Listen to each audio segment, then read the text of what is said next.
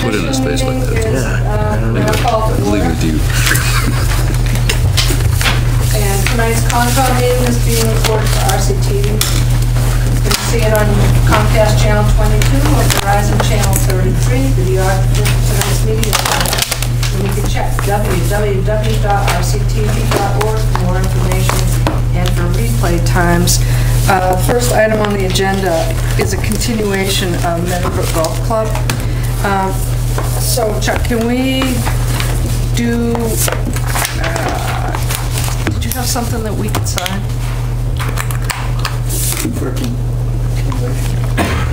No, not Meadowbrook. I have, I've prepared the certificate of compliance for 738 Pearl Street, Fitzgerald's. Right. And I had a few conversations with Michael, and we're all set on the granite or the stone bounds at the two corners of the property. We've eliminated the rebar, the need for rebar in between. And then on the stone wall, on a substantial rock, they're going to glue on one more plaque that says conservation area. Okay. So that's what we agreed to. So with that, I did prepare a certificate of compliance. And Mike did give me his word that he would have that done, and he would contact me to inspect it when it's finished. And we took a site inspection on Monday and took a look at that area. We thought he had these big stakes in the middle of the grass. He was going to put rebar in, and there was a fence on the left-hand side, and then there was a stone wall on the right-hand side, and wetland also, you know, along the back, but also going up along the stone wall towards Pearl Street. So we thought, you know, something over on this side and then on the right-hand side on a stone, and then maybe one more going up. And, you know, Chuck brought up a pretty good point. You might not want to have a rebar right in the middle if the kids are out playing games and stuff in the yard. So, as far as as-built goes, we have the as-built. Are those going to be in the wrong location?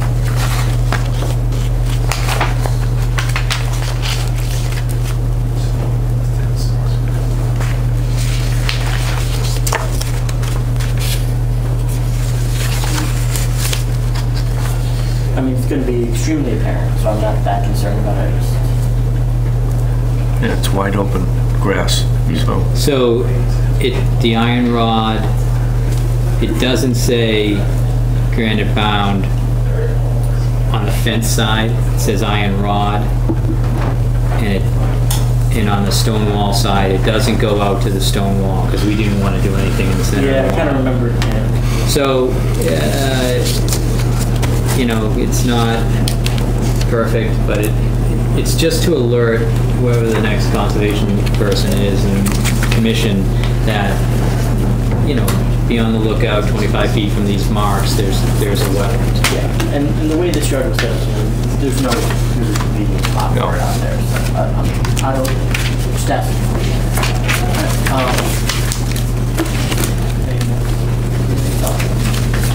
Make a motion to issue a certificate of compliance for 738 Pearl Street. Do we hear a second? Second. All those in favor? Okay.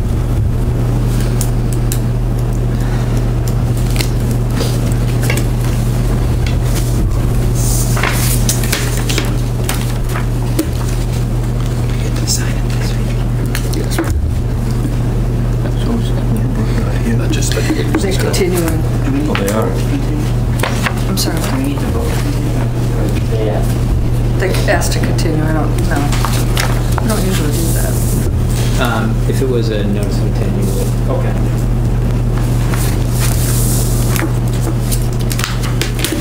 And you can if you want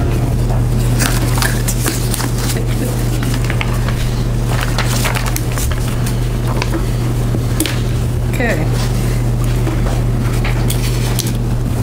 It's 7:05, and actually the next item. Can we not talk about the 706 and the 707 ones? Isn't it all at once? Yeah, I'm going to lump them.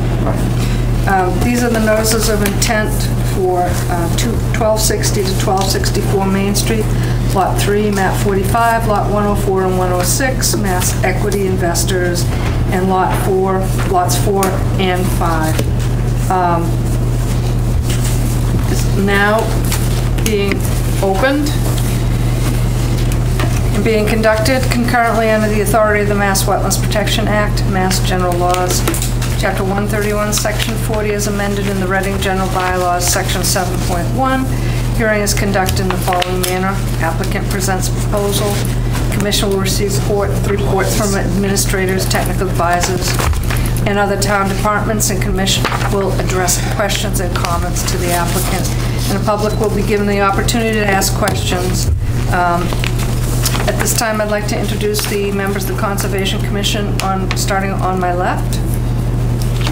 Chuck Taroni, Conservation Administrator. Michael Flynn? Rebecca Longley, Chair. David Panett. David Newmeyer. Carl Sacconi. Thank you. For the record, my name is John Tillman. This is Brian Engineering. I'm here with Jackie Wells from Mass Equity to see the applicant. Yep. So this is a continued public hearing for lots 3, 4, and 5, Veterans Way. Real quick, lots 4 and 5, there's no changes. We did speak about them, but lot 3 had some changes, and I'll go through those changes. I did have plans I'd like to submit, and I'll go through those modifications in this version. Thank you.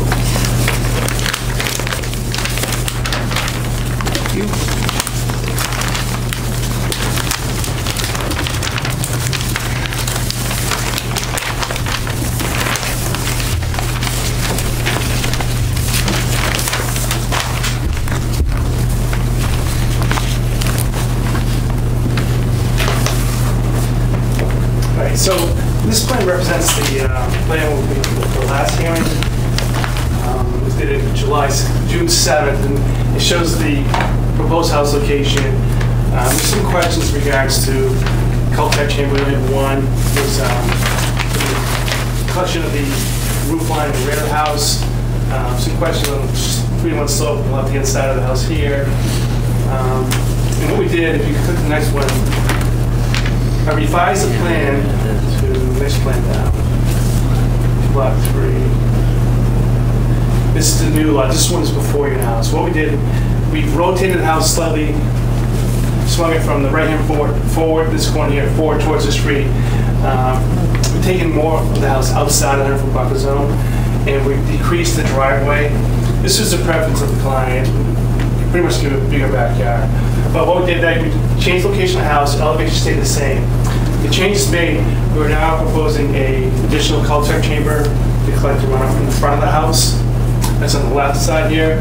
And we moved this chamber in the back, more towards the right-hand side of the house. That'll collect the roof runoff from the rear of the house. We have one here, we have that one. So now we have 2. On the right-hand side of the house here, we reduced the slope to a 3-to-1. It was a slightly over 3-to-1. It was a 2.5-to-1. So we changed that to meet 3-to-1. We specified in the plan 3-to-1 is the maximum slope, and those on the plan there. And then I think that was it. 1, 2, 3. And we had, because the driveway reduction in the pavement area, I changed the reduction of pavement in the previous area calculation. So now we have even reduced proposed impervious area from the previous plan. So we're under quite a bit right now, proposed impervious area. So those are changes to lot 3 itself. Oh, sorry. And as far as lot 4 and lot 5, there was no changes proposed for those lots. Okay. Quickly go over the changes.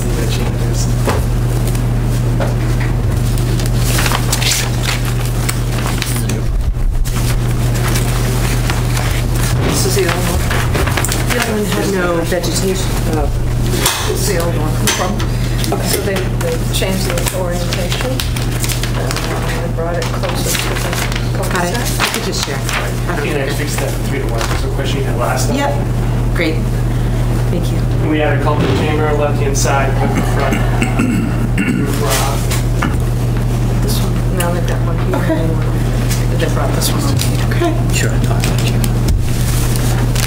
that's basically change. We focused on lot 3. And those are the 4 changes we made. I think an improvement from that previous plan. Again, lot 4, which we have there, lot 5. No change proposed to the previous plans we submitted. There's really no comments we got for those lots.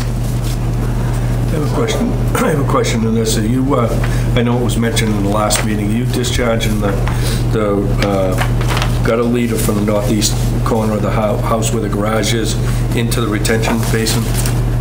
So the driveway, this part here, the driveway. Yeah. So the driveway will sheet towards the catch basin. Okay. Right there, right? All right. But not the roof runoff anymore. Okay. No, what about the roof where the garage is, the front of the garage? So they picked up the front, the way it is, the front should be discharged to this infiltration system here, and the back to this.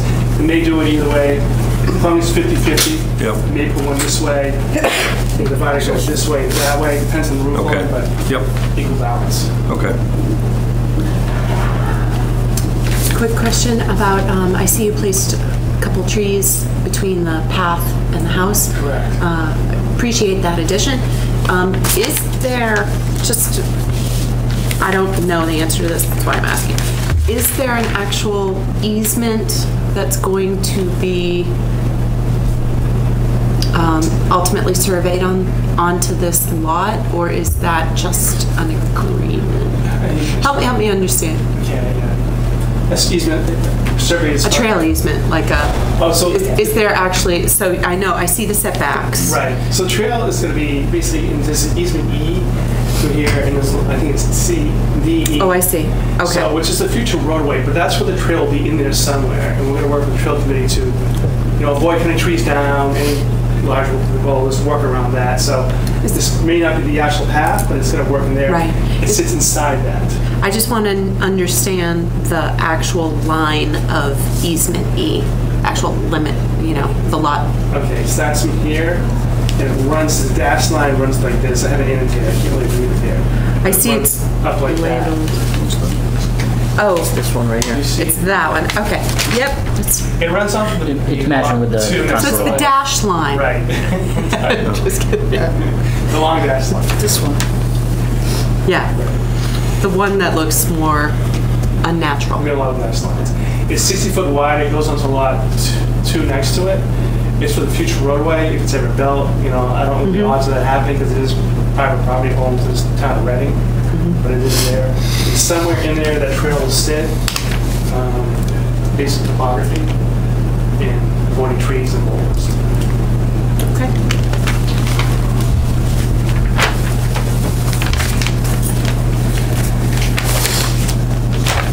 So it's my understanding that Ryan Percival, our engineer, hasn't reviewed the drainage. He hasn't, he reviewed it when it came in as a roadway. He hasn't reviewed it now that the houses are actually placed in these positions and the sizes and the drainage from the roof, all that. But I did talk to him. He felt that it would take an incredibly big house to change what he thought that drainage system could handle. But he's willing to review it. And as a matter of fact, I did talk to John too, is going to call Ryan, and Ryan's going to, after their conversation, Ryan will probably just issue a memo saying that how he feels about the drainage system. So we'll have something official by the next meeting.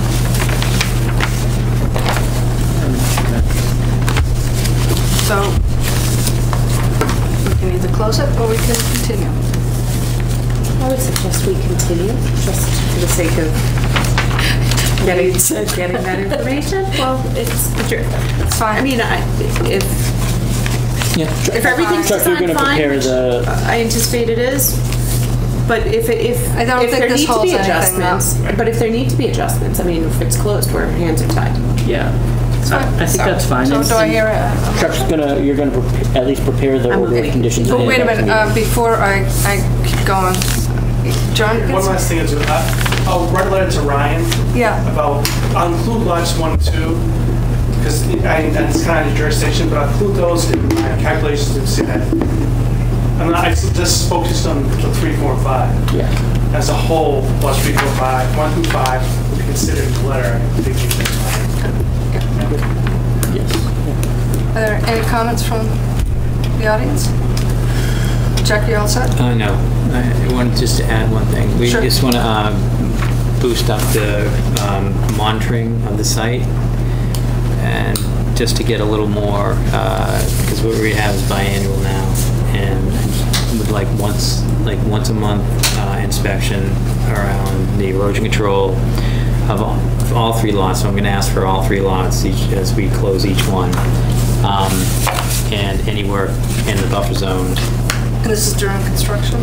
during construction. Yeah. Okay. So once a month. Is that acceptable? Yeah, once a month. Yeah. That's fine. Do I hear a motion to I move we continue. second? Second. All those in favor? Okay.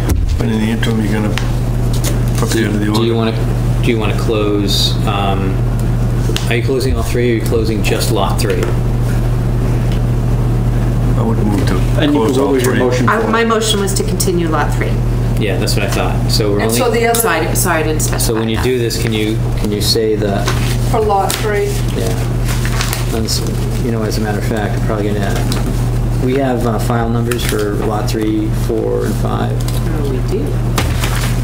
John, do you have I think those? 5 still has a fee. Oh, this is a 2-family. Okay. We haven't got a number yet for that one. Can you give me 3 and 4 though, if you have those? You have those items? If not, I can look it up.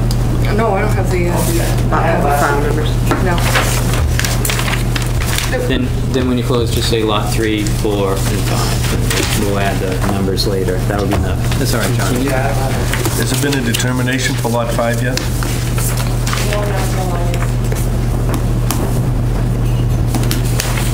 Do I hear a motion to continue lot 4? 3. We did that. We just, Oh. It need to clarify that that was for lot 3. Okay. I make a motion to continue for lot 4, Second. all those in favor? and I make a motion to continue for lot 5. Second. All those in favor? Okay. Thank you very much. Jeff, do you want 2 more?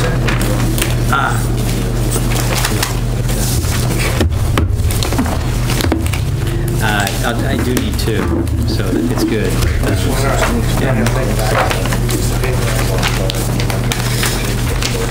Thank you.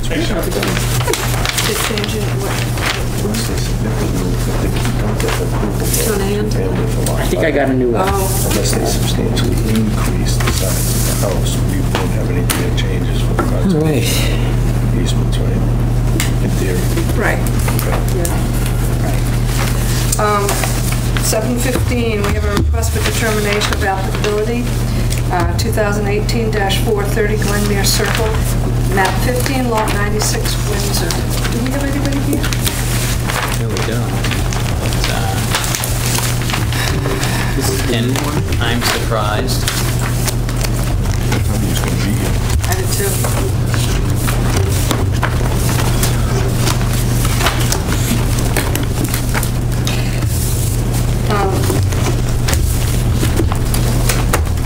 We had a site visit, and this is basically a backyard, and there are several trees that they want to remove, and some shrubbery.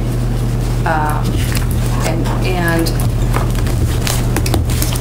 the description of some of the trees is a little misleading. They're saying that they're all, in tough, many of them are in tough condition. We did see some trees that had fallen down. One was just a stump. But and what was nice about this, though, they really labeled all the trees they were talking about with these nice letters on them, so you could really see what... It helps. Yeah, the orange around those. A lot of the trees on the right-hand side appeared to be fairly healthy. And some of the trees were labeled maples when they were clearly oaks. In ash. I didn't see an ash. But anyways, on the left-hand side, there was a triple trunked tree that had the largest vine of poison ivy I've ever seen. It was this thing. Yeah, it was astonishing.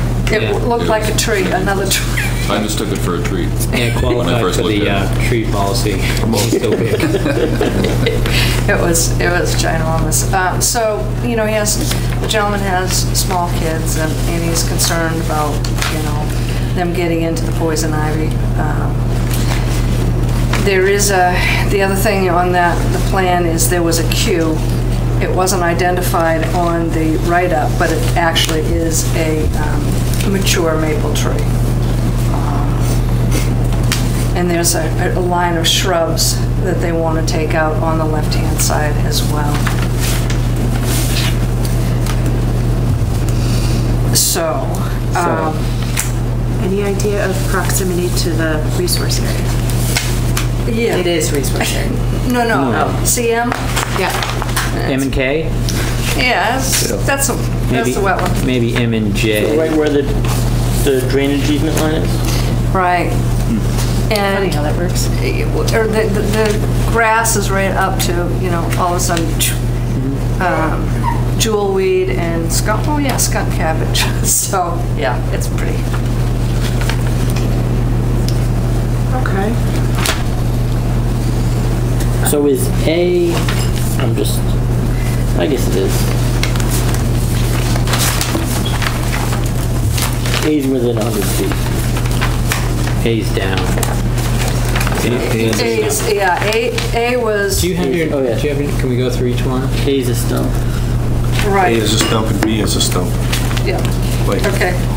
16 inch, 18 inch Yeah, stump. can we just go through the list of like Yeah. what you thought about each one, and Sure. there's probably some simple ones that we don't even need to talk about. I know that J is substantial and healthy. J was the one that was broken in half. Was that the one they could make the canoe out of? Yeah.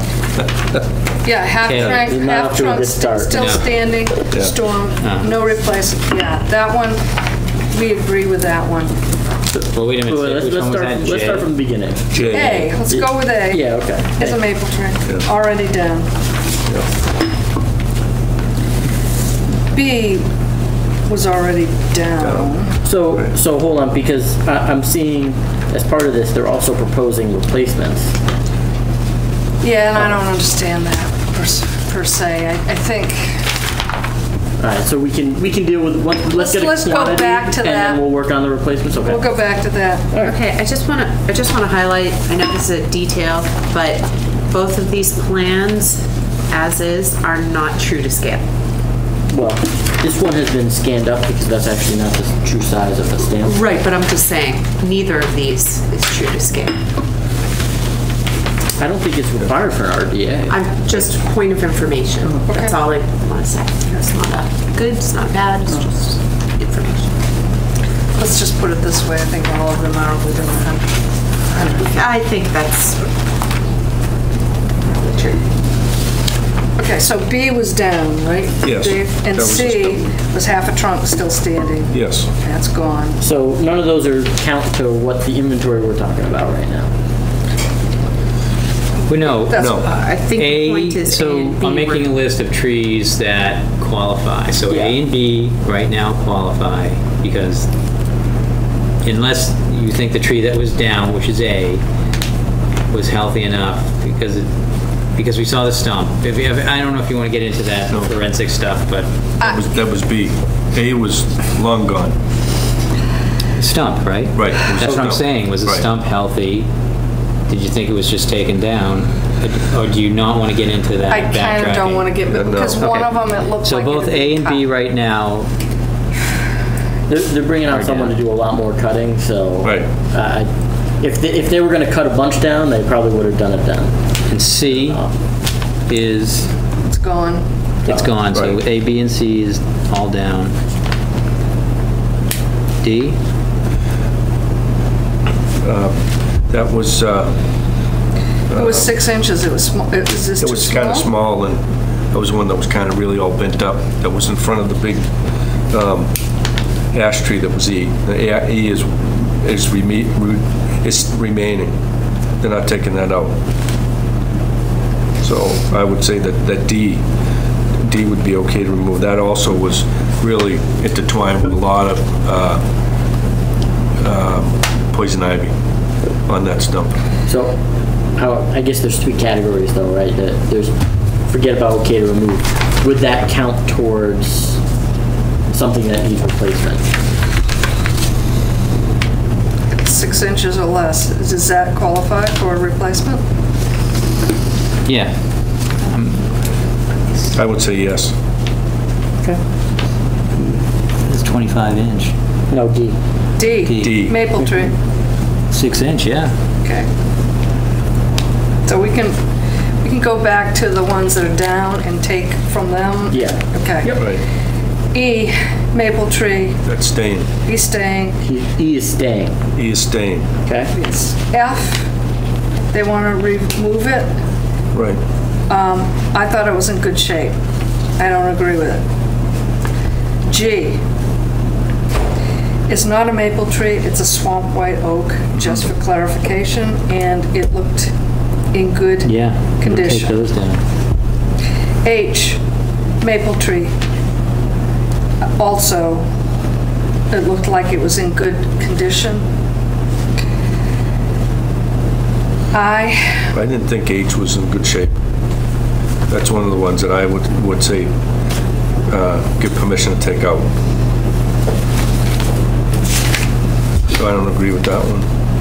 Does that make me the tiebreaker? Yeah. Staying. HI, it's a pine tree. Okay to go. Because I What'd you think about the pine tree? Get rid of it. HI, okay. yeah, everyone agrees on that. Pine tree. J is, J, That was the canoe tree. yeah, we agreed with that one to take that one down. Was that already down essentially? or- No, it Yeah. was like a No, that, spike. yeah. It fell down and it was rotted in the center. Like I said, it was hollowed out like a canoe. But so that's not one that necessarily counts That's towards- a non-replacing tree. Yeah. And then K says it's a maple, but it's really an oak tree, and it was in good condition. It's okay. It stay. Yeah.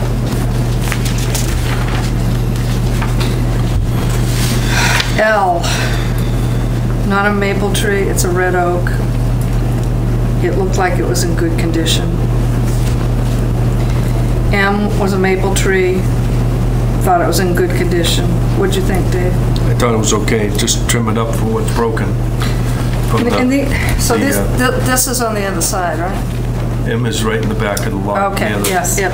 It had a lot of branches that were broken from storm damage, snow damage. N is the one that was the 3 trunk with the, Yes. with the poison ivy that was Yeah. just, I don't know. Which one was that? Sorry. Oh, were you saying? N. N. It's on the left-hand side. Right. And that's coming down, right? Yeah. Yeah. O was a maple tree. I thought it was good, and P, I thought it was good too, another maple tree. Oh, and then there's Q. Right. That's not identified in the write-up. That's a large maple, and I thought that one was good. Where was that at? The Q. That was the one way back in the corner. It's right across from M. You can see it on the plan. So Q's going to stay? Yeah. Well, Oh, I that's think it's good. Okay.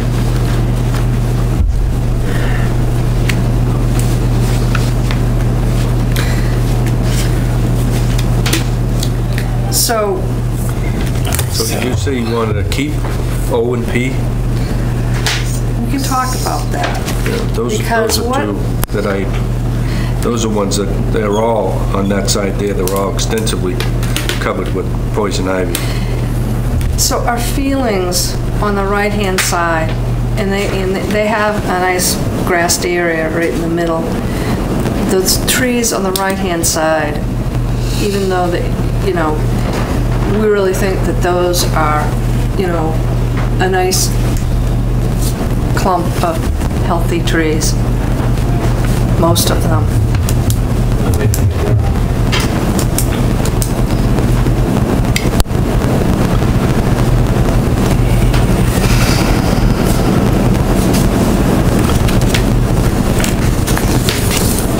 Were those bad ones, Chuck? They're good ones. These are the ones with the blue with the line through it they have to replace.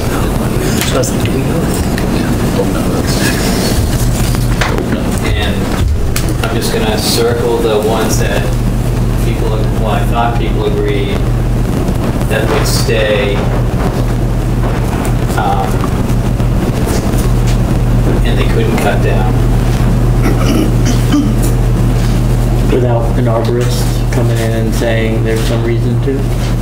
No, this is an RDA, so we're not allowing those trees down.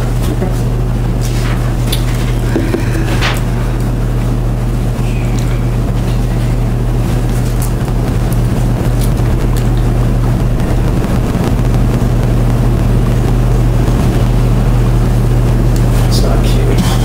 So this is a little easier. So Chuck has, These ones are coming down.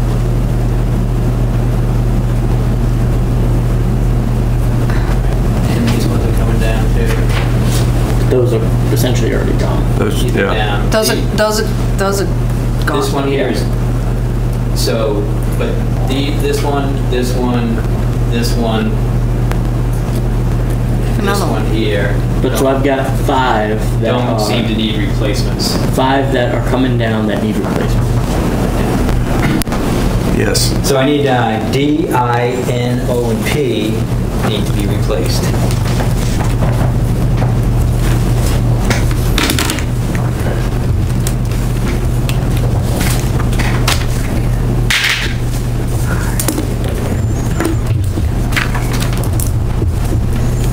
This is quite the math problem. Well, Q would be 2.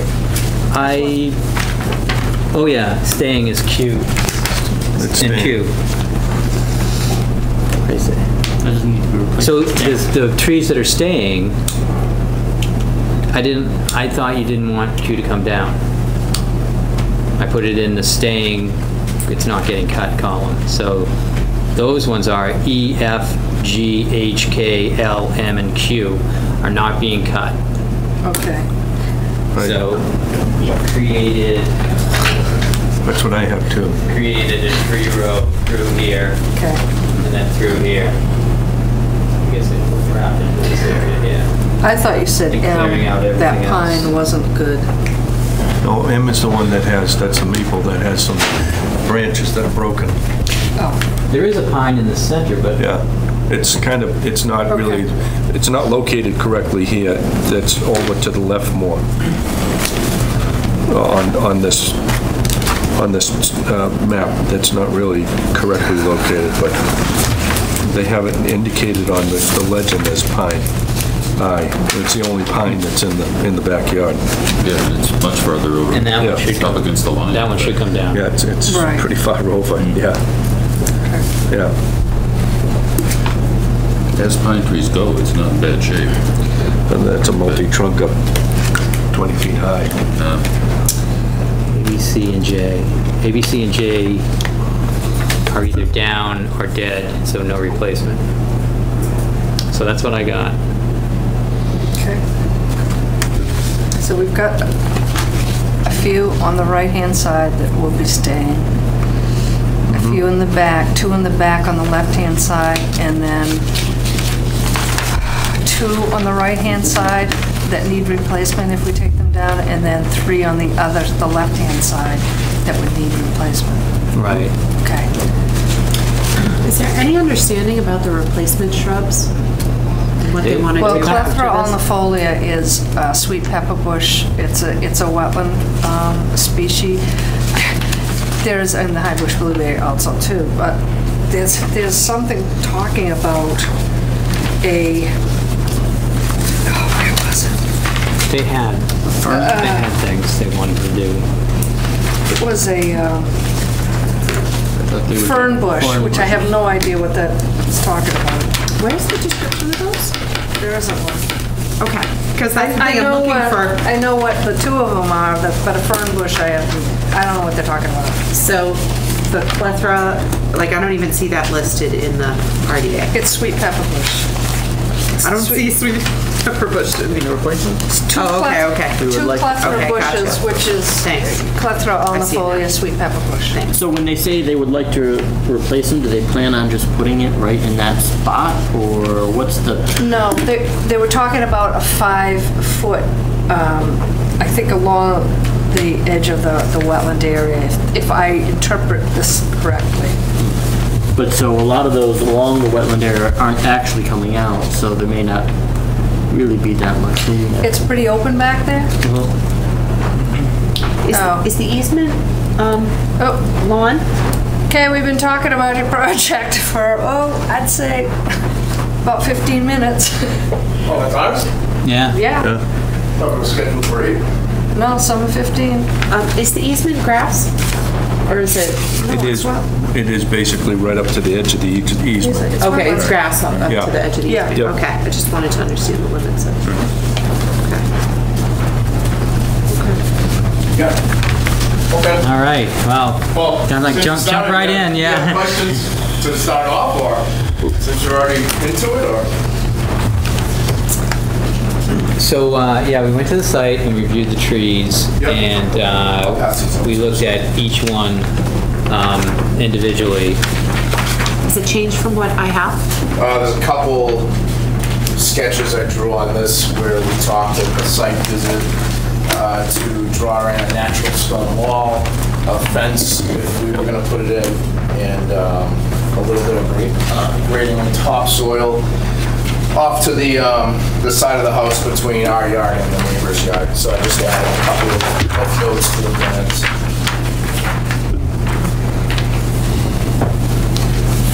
So going through the trees, we created a list of trees to be removed without replacing them.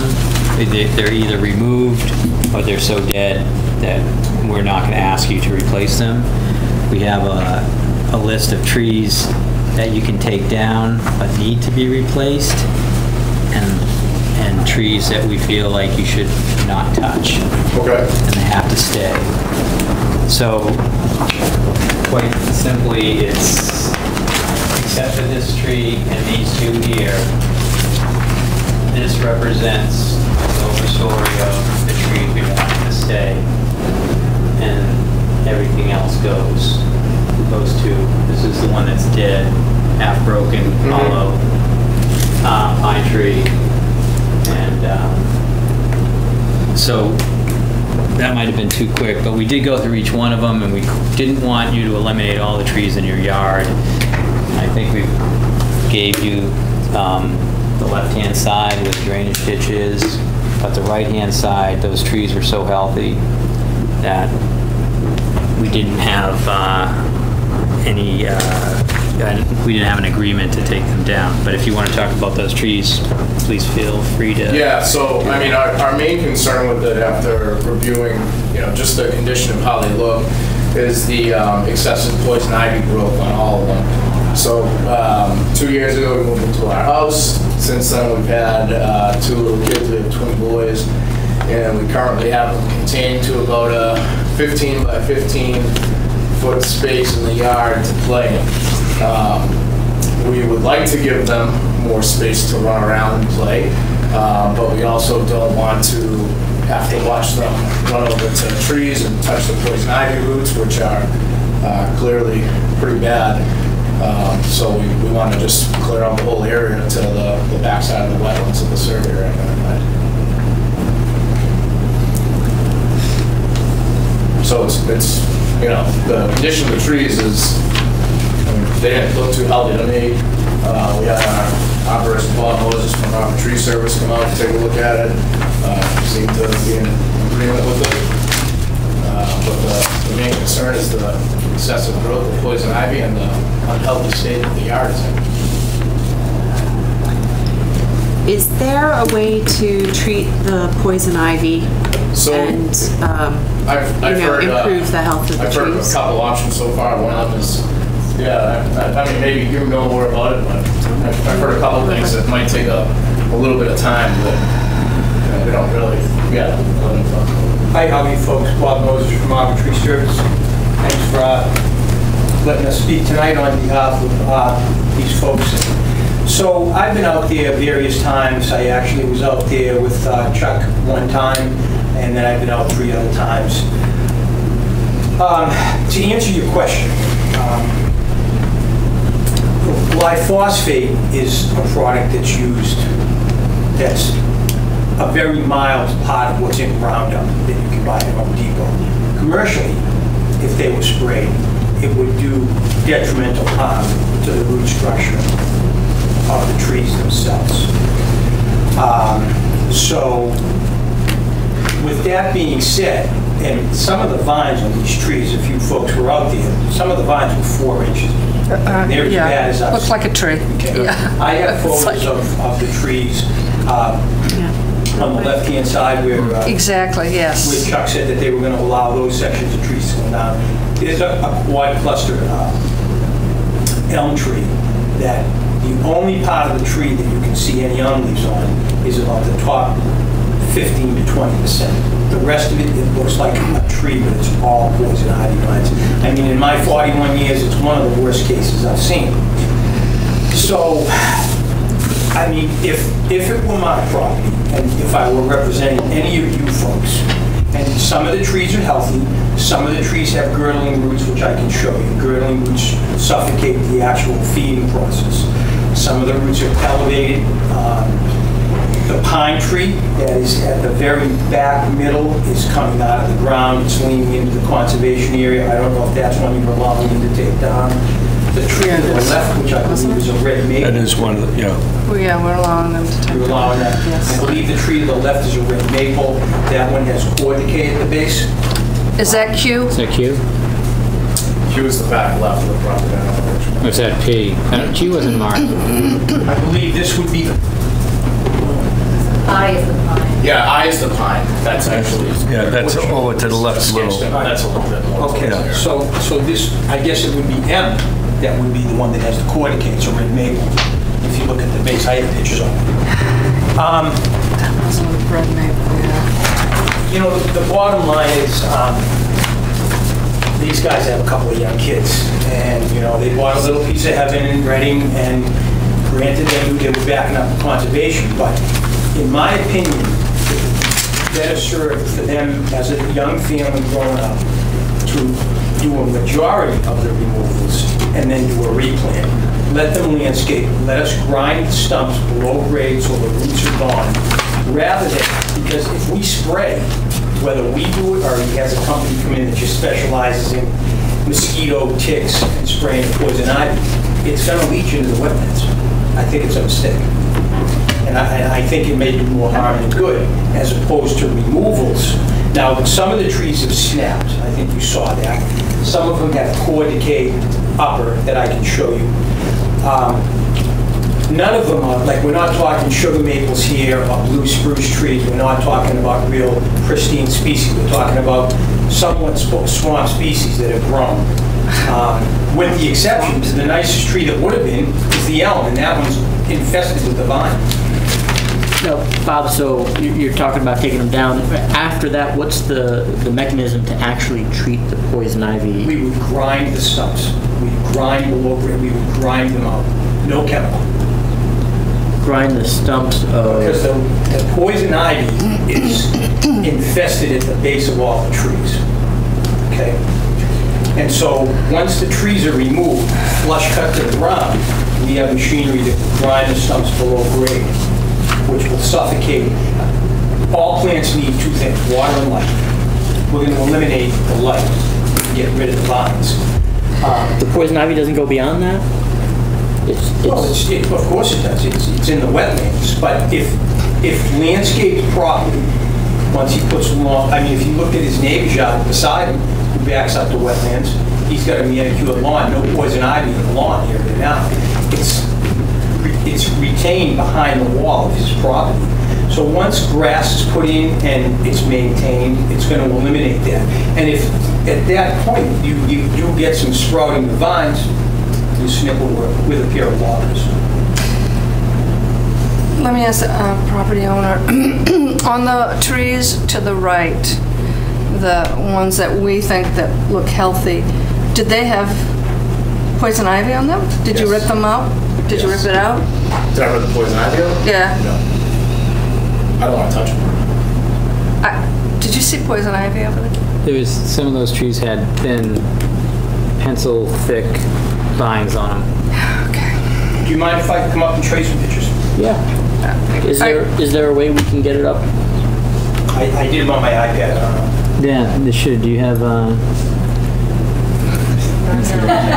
me see if it's It's convenient that you're here. Hey, fine, I didn't ask. I didn't ask, hold on a second. No one asked, but everyone looked right at you. No, did not ask.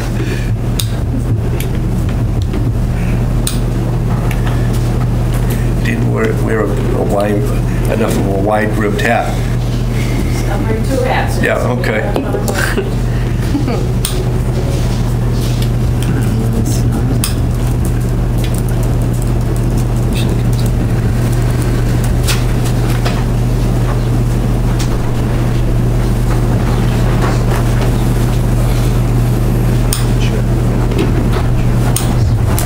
Seemed like you might get some of this.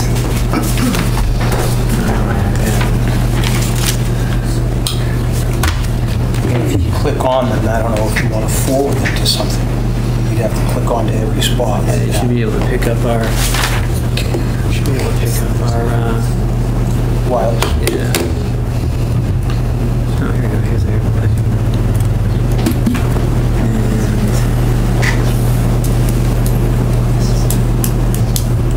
A question, what's the fern bush you guys are talking about? Chuck had mentioned, different things that we could use to replace, and he said one of them were fern bushes.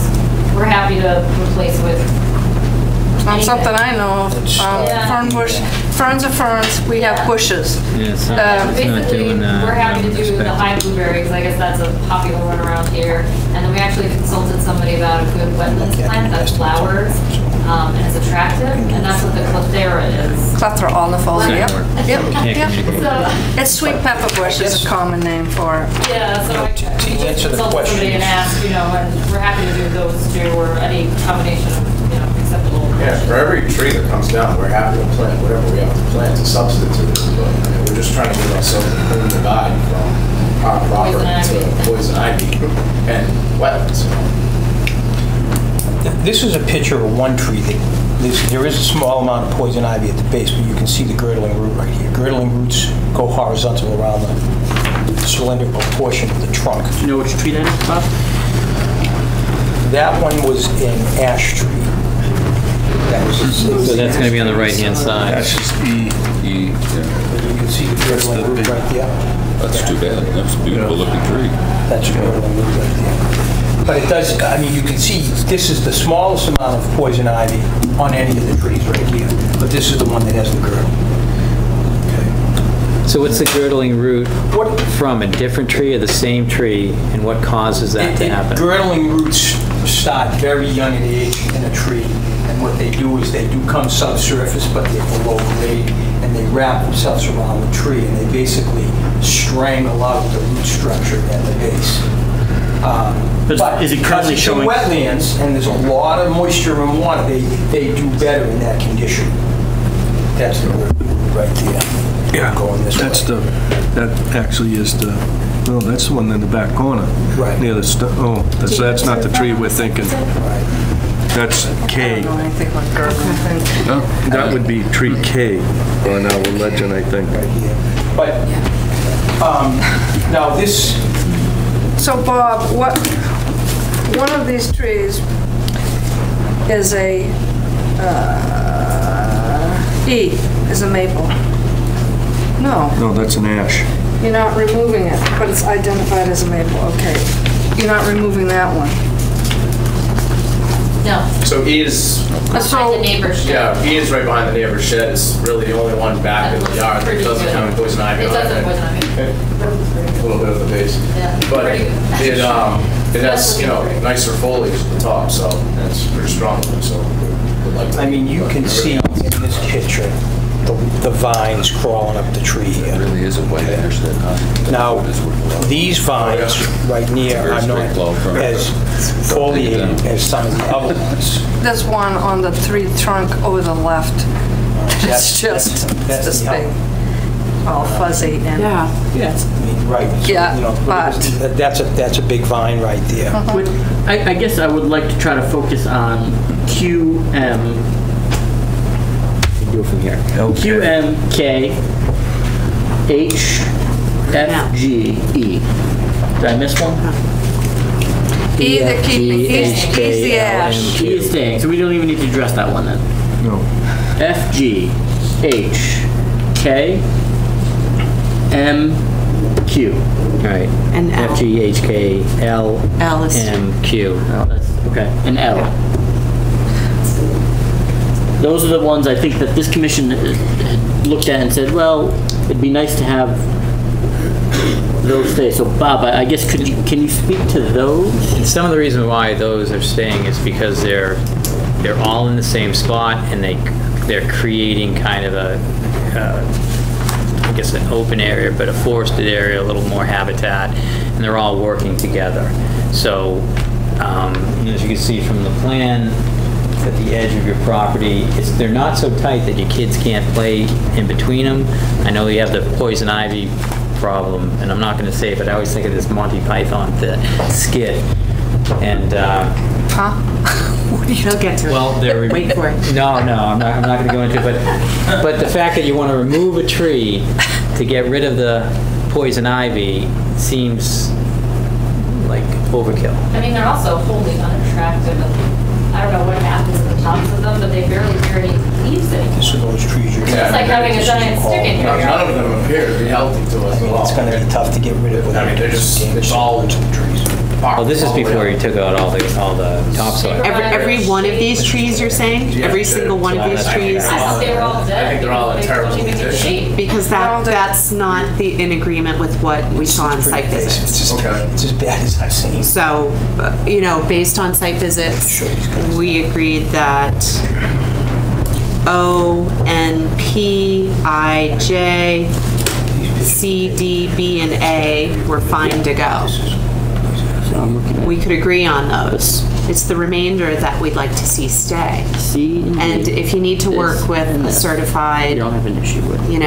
poison ivy guy to deal with the poison ivy prevalence in the remaining or whatever, well then, that's something you can do. I wanted to ask a question. Sorry to talk twice here.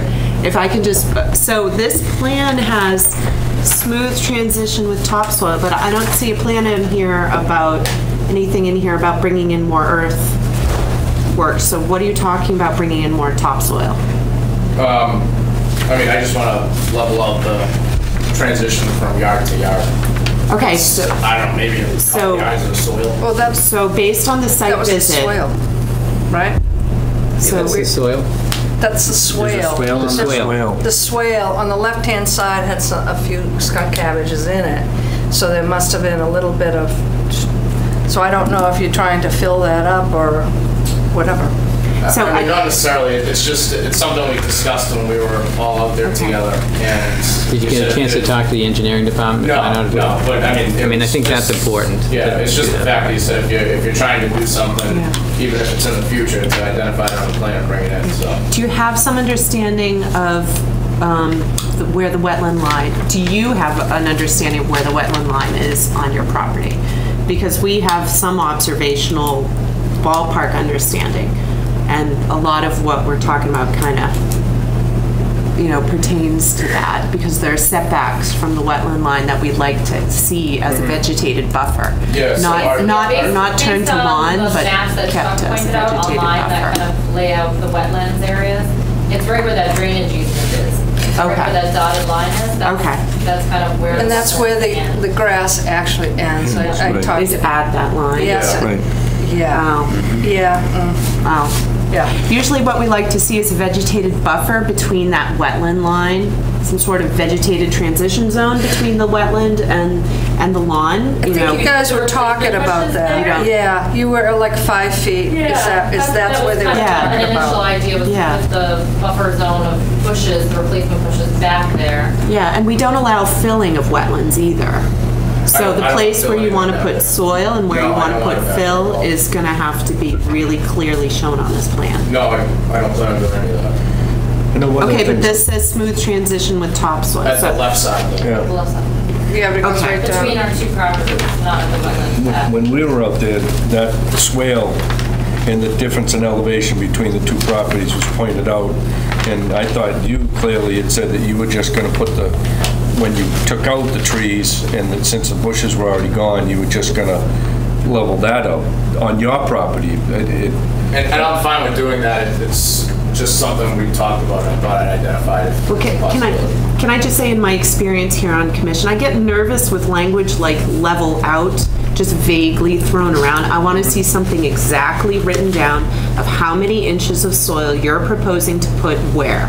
Okay. Because sometimes, you know, some people here might say, okay, it's okay to level this out, and there's some perceived understanding on this side, and then what you go home and do is something different from what we understand, and it ends up being a contentious issue. Okay. So we need to kind of really narrow down the I'm not specifics of 100% that. sure it even is a matter of inches, because It's I really didn't even not think at there all, was any yeah. sort of great So- difference between us and the neighbors. So it might just be raking. It is, literally. So no fill added, just raking. No, I think you're just saying add something because maybe the soil's so bad over there. I mean, we wouldn't be able to plant grass without putting some sort of live soil there. It's just kind of What's the soil like over there? Pretty bony. Roots. Yeah. really bad. Bony bony. clay. I mean, we don't even have like a lawn. We have like moss, like it's like awful. I don't even know what it is. It's just, I should show you some of the prize areas of my yard. we were just looking Yeah. at any species. There's a of lot of birds. roots throughout that whole area. A lot of elevated roots. Right, but you're going to get that near a wetland. Okay, so you're going to, I mean, you know, that's how trees behave near wetlands. So Right. I'm not too surprised that you'll have elevated roots. So, And neither am I, but Right. you were asking what it looks like, so I want to show you. yeah. So all along the east side of the property line from Glenmore, east, southeast, is a swale. And there's skunk cabbage in that low area. There is kind of a depression in there. It is filled up with lawnmowers and snow blowers and some other trees and things. You know, those exotic trees. You know, the errands and the churro. But it's something to be, you know, to understand that there's some wetland action going on there. That's low enough to be into the groundwater that you know, you're getting vegetation that needs to be wet more than 50% of the year to sustain itself. So you're really close. And this plan makes it clear that where the stone wall is, where the filling is, are pretty close to the wetland. Right. And I see that you put in a fence as well. Yeah. Yep, okay. I think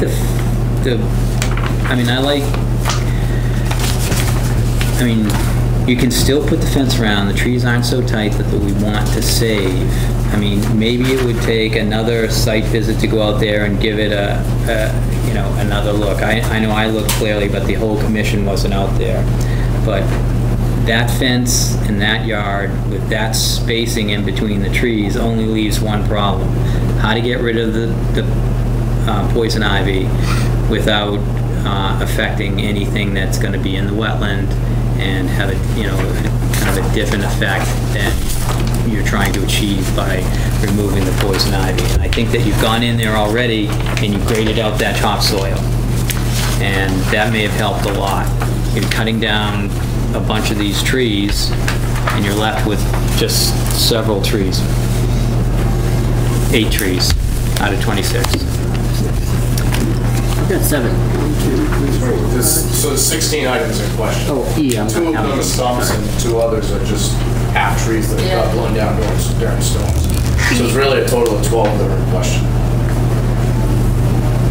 Yeah, we I just counted again, I got 17, so I don't have 26, but I don't know. That's the problem with some of these tree plants. Sometimes when we count them over and over, we come up with a different number, so we have to, It's on the plan the too. trees, you also have to go back and recount. 17 Sure. trees. But there, it also counts the trees that are already cut, that just the Correct. stumps are there. So Yeah, the 17, Right, and then there's 2 others that are. yeah. Yeah, just so you can kind of see just based on the color. those are down. These 4 red ones here, in our mind, they're gone, they don't exist. Yeah, They're stumps not where even that worth thing that discussing. sticks up. I do want to clarify that the plan you gave us tonight includes fencing and a stone wall that I assume is proposed. Yes. I don't have a problem with the fencing on the east and west side, the right and left side of the lot. I do have a problem with the stone wall being on the wetland line in the back. I'd love to see that moved up so that there is some buffer. And I don't know, you can put whatever, I could see something coming out, to one of the vegetated setback lines, like the 25-foot ZNV or the 35-foot ZNV. So let me explain that this site was historically grass. Okay. And when they did their clearing, and I was trying to explain this afternoon, when they did their clearing, so if you can assume the edge of the stone wall is the Limit of lawn. Yeah, it's Yes. the wetland line, Right. and then 10 feet in front of it was cleared. That was new. So that was their effort to get rid of the poison ivy. So the 25-foot line that you're talking about is 15 feet In front of into that. historic, historic grass. Where grass already Grass was. was and Okay. already existed. So I think what we're getting down to, if you want to do a vegetated buffer, is in that Somewhere 10-foot area. somewhere in there, not on the wetland line. So what about 10 feet, we're talking maybe 10 feet back with stone wall, and then between the wetland and the stone wall, you'd put your vegetation. There's know, your, I and you're like- using natural. I like the stone wall where it is on the plan. There already is a stone I don't think wall there's there going to be now. a big deal with several rocks. What's your reason for liking it where it is? Anything towards the house, Pat, Because- further than the stone wall, there's nothing there anyways. It's all. So if he moves it a foot forward or whatever, if it's if the stone wall's not established, it's from rocks that exist on the property elsewhere. So he's gonna build that. And so what if he built it at the edge of the disturbed area? So it's on the disturbed area, it's not in where there's like natural vegetation still growing. Do you know what I'm talking about? No, Right. I'm getting confused. You, so you went to the edge of the grassed area, and then from 10 feet towards the wetland you cleared out? Is that my understanding or not? They cleared an additional 10 feet beyond the edge of the grass. But I'm not sure there was actual, it sounds like it's not, because there's still grass there now. There's grass there, but it goes right into The wetland. Yeah. So that sounds like So it there looks was like in clearing back in of the M and wetlands. K, like that, if that stone wall was just flipped, to be beside M and near K, then it would be out of the wetland. Can I just clarify Correct. from a... Yeah, maybe we're saying the same thing. I think we are. I just want to clarify too. I didn't clear out wetland. It was from M forward 10 feet. It was from the previous homeowner. It was dumped grass clippings, dumped foliage, a dog cage, trash. I mean, I think if anything, we kind No, it wasn't of wetland. a service to it. It was in front of it. The Yes. line Yes. of the wetland is in back of where you You didn't go into Take that it area. anyway. Yes. So I Okay. hope that's clear. He didn't go into that Well, area. see, that's, so I'm sorry. I all wasn't at the buffer that site he visit, worked in. Because I'm hearing point one is that grass is up to the wetland line, and now you're saying, No, no, no, that was no. past the grass No. point, there was clearing. So that's why, but if you, Yeah. that's not what you're saying. Can I also understand just quickly when we're talking about a stone wall, what exactly we're talking about? Because I'm fine with what you're talking about, which is finding natural rocks around the yard and stacking them along. That's it. Okay. Yeah. Not a landscaper coming in and building a wall. Concrete, Okay. just naturally placed stone. There's But some there sort already of is a fire pit line of thing stones. That's pretty big, and those stones. It's just like Basically, there's a they're good. historical, Right. some sort of stone wall. Behind back him, there. there's already a line of stones there, and Well defined. then he's Does it got a go fire all the pit. way- Yeah. all the way across? Yes, but it's not contiguous, it's just Yeah. a bunch No, of big well, when I went rocks there originally, along he had M, cleared that area, and he has a so fire pit in the back, and he's just gonna gone, take all whatever those rocks vegetation was gone. and then just add them, That's fine. I just Yeah. wanted to make No. sure it's not, we're not talking about a landscape. no. Thank you. Again, we just want to make sure we're all on an understanding We'd of like it to exactly. look natural and attractive Yeah. and safe. We don't want the kids running into, there's a stream back there. We don't want the kids, so this will slow them down at least a little. And there's poison ivy back there. Hopefully it'll be gone. Hopefully it'll be gone. by the end You of did the say you year. have twin boys? We do. Yes. You have a stream in your backyard? Yeah. That ain't happening. They'll be in there every chance they get.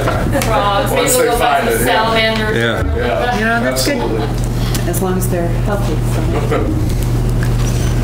All right, so we're all set on the stone wall. I think so. The fence, we've historically let fences be right up to the edge of the wetland, so unless the, With some clearance, with some caveats that, well, yeah, when there was, but there's also been, for example, Randall Road is going right up to the 25-foot line.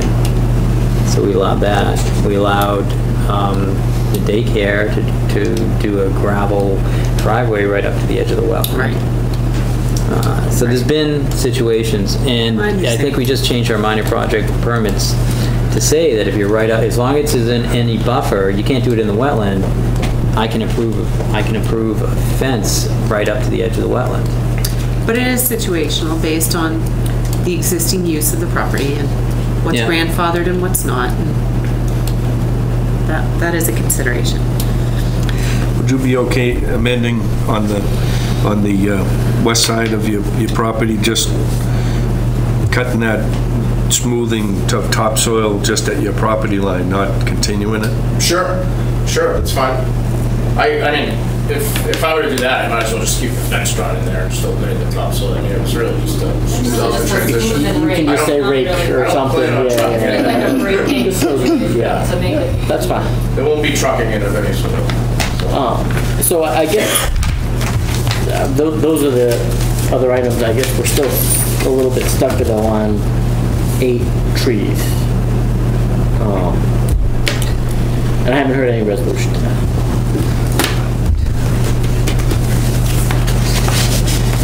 Well, they want to keep E. That's the only one they want to keep. F, G. Sorry, let me go through the list. F, G, H, L, K, M, Q. And Bob, again, if you've got more details on any of those that you could provide with pictures, it'd be great to hear. Well, there's certainly some core decay. This was on the back side of one of the trees. I'm not sure now where, which one. I think this is the a canoe. I think Yeah. that's J, right? Yeah. Yeah, well, that's Today's going. the good. That's going. And then, Oh, no, save that. That one came down on the last one. That's the one Chuck said that you guys wanted to keep. Yeah, woodpecker had too.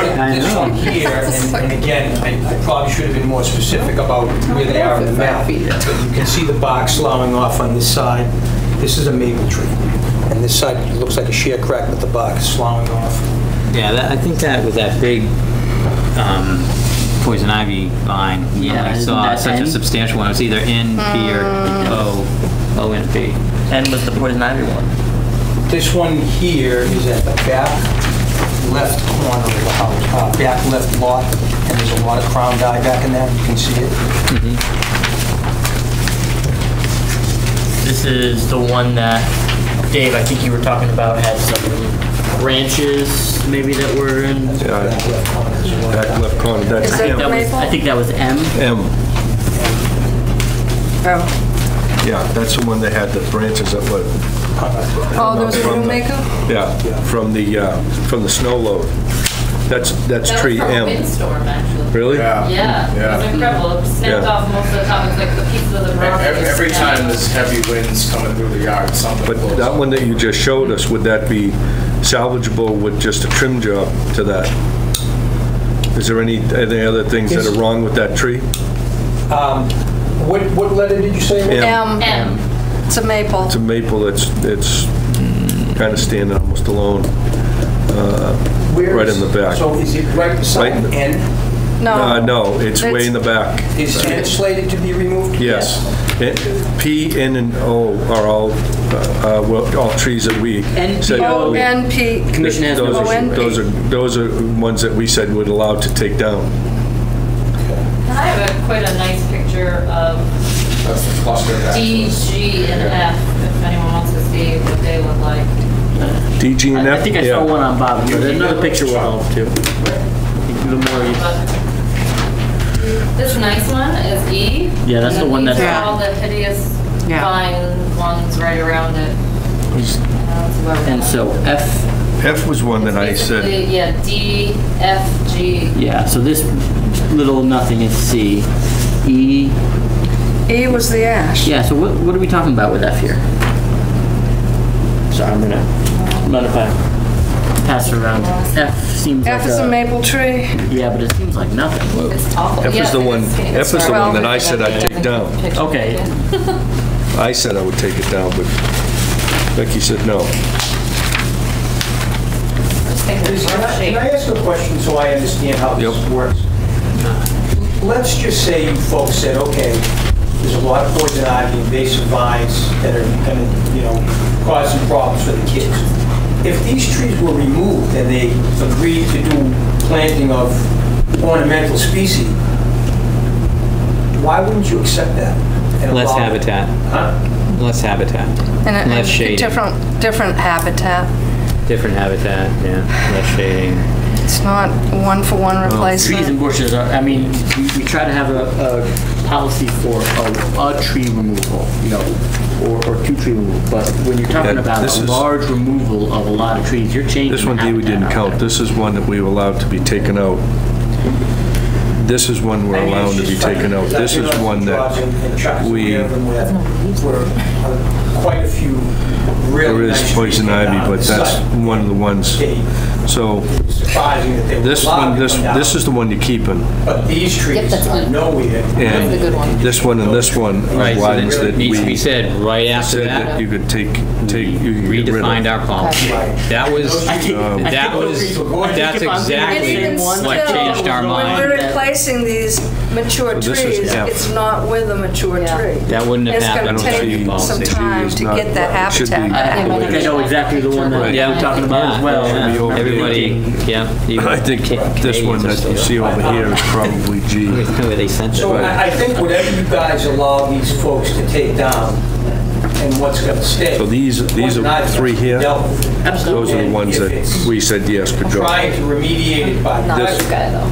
I didn't think so. I thought they said that was the one that they wanted to save. Because That the poison and ivy is on the ground G, growing up through. so. We thought we were looking at the left-hand side with that particular three-trunked tree that has a huge, huge poison ivy. Right. And I agree that, take that, and I'm thinking that cluster, I forget, it's, Are you talking on the left? yeah, the three on the Right, where left, it's you the could left really side get in line. there and get, hopefully a lot of the underground roots for the poison Those will be ivy. ground out. Right. So how far over, just as far as, how far over, these are not allowed to go except for the red ones? These The are red all ones staying? are kind of So down. I would agree with Dave that Is that right? F is nothing, and to be honest, G doesn't look that great either. And that's right by the shed. I mean, I like the idea of everything H and back is, with the exception of J and I. The ones by the shed are pretty brutal except for E. Yeah, except for E, yeah. Yeah, except for E, and that's the one. So F and G are the two that we've kind of said right now is. They're like thin and Yep. shiny. There's one that. Yeah, I think, you know, there's also poison ivy removal experts. I mean, I don't, All right, so So, let's you move know, that. so, if you removed F and G, I mean, you're still looking at some replacement. And keeping LK, IH, was it I? No, H, L, K, M, Q. H, L. And E. Yeah, E. E's off the table. We don't have to talk about E anymore. Everybody What's with agrees L on it. and K? Those are staying. Yeah, why not have L and K stay? That's what I'm saying. The ones that stay right now, that I'm of the opinion of, would be H, L, K, M, Q. What if we left so A, you L, want to M? get E. You want to get rid of F, G, and E? No. E is not staying. on the E's table. staying. Let's not talk Okay. about E. Sorry. Well, it's the circle Well, just letter on say that. it every time anyways, okay? E, H, L, K, M, Q. Guys, Those are the ones that- what if So we left? F and G have just been removed. Yes, Yeah. based on what I saw of those, I mean, those do not look very good. F, most definitely. If you folks will allow him to take these right here, this cluster right here, and leave these, at least we could clear the poison ivy out of this area, because these three are already coming down. Your line going back, well, this one's gonna go and that one's gonna go, it would leave LKH, at least this part, we could remediate the poison ivy. This is right back against the wetlands over here. These two are staying. And then these are far enough away from Q that once these are gone, we could really grind and try to alleviate the underground and the vines. So you're only leaving 4 in the back on the right-hand side because one is a spear. Yeah. And because remember, if I'm gonna grind, I have to be careful not to damage the roots of this trees that are staying. So that gives me enough room. So you're gonna take your E down, fine, guess, it's fine. No, he's No, big. no, he's good. never. No, he's talking about taking, there isn't, I think he was just talking about those skinny. Well, it's a good question though, from Becky. So, are you going to be able to keep E alive if you're grinding out all the ones around it? Keep the what alive? The E, big tree- the ash. Attractive one behind the the big, shed. the one that we keep on saying. Oh, is E behind the shed? Yep. I forget about that, I'm sorry. The shed's not, it should not show it. But we knew that one was gonna stay. We wouldn't be grinding it then. But Bob, are you going to be able to actually keep it and keep it healthy when you're grinding and taking roots out and clearing the poison ivy roots and everything that's in that area around F, G, D, and C? I will have to say that's the only tree I didn't walk in the back of the shed and look at because they said it wasn't theirs. So I didn't even consider it. I don't know how infested that is with vine. Did you guys look at it? I don't know that it's infested. I The think trunk by looked the pretty sounds clear of- at the bottom, so it would be in the ground. Clear. So yeah, I'm not gonna get into the vines there because it's not over there, and I won't get into the roots because that's on the other side of the shed. So yeah, we wouldn't do any damage on it. And remember, we're not grinding down 12 or 14 inches. You know, we're gonna go down surface grind at 6 inches maximum to alleviate the vines. We can't talk about this all night, guys. We either need a site visit or Mike's gonna go by the pictures. What's gonna Site happen? visit. Have the site visit. Let's have another site visit to look at E, F, G, H, K, L, and M. Those are the only ones on the table. Yep. Site visits are Monday, 9 to 11. The next one is the 9:30. 23rd, 9:30 to 11:30. Can someone be there? I'd like to be there just so I Okay. can. I think Yeah, it'll that'd be help, good. Bob. That'd be good. I think, for you to sit, particularly at the ones that are in question and point out, here's the concerns of why the poison ivy in particular would be a concern at each one of those roots where if we think it's necessary, then I think it would help. Right, and then obviously for their sake as well, it should be clear on if they are going to be treated after with a chemical, because we don't want to have them have any repercussions if there is dieback because of treatment. Yeah. I wouldn't be the guy doing the treatment. I would have them hire someone to do the treatment, professionally, does the chemical application, but. We would require that. What's that? A licensed applicator would have that, Absolutely. yeah. So, and that's somebody that would have to write up a proposal to submit to you guys. Because there's a lot of organic stuff that's being sprayed today too, but we don't. Well, and I guess that's just in addition to everything we've got here. As part of my concern is, we want to see it gone. We want to see the poison ivy treated, but just taking out the trees may not be the solution. It's hard. It's hard because the vines are so big. What? Some of the vines are 3, 4 Okay. inches. We have to move on. That's fine. So we're going to continue. I make a motion to continue 30 Glenmore Circle. Second? All those in favor? Thank you very much. Wait, before he goes, should we say the date? Well, it's the 23rd of Monday, the 23rd, and I'll call you the Thursday before or email you. Somehow you'll have notice. Okay. All right. We're not there. And I have Bob's contact information too, so that won't be a problem. It'd be good to Okay. make sure Bob. Okay, thank you very much. you. Shane. Thanks. Thank you. Nice to meet you guys. Okay. Thank you. Thanks for the time, guys. Appreciate it. Thank Have a you. great night. We have at 7:25, a notice of intent, 285 Main Street, map 12, lot 43, Taj Engineering LLC. So, this is continuation. Do we have a representative? Just tell me if this works for you, Lucy. It's like, why is everybody late? Did we have different times on our? No. I mean, this doesn't say that. But. We had another one issued a while ago.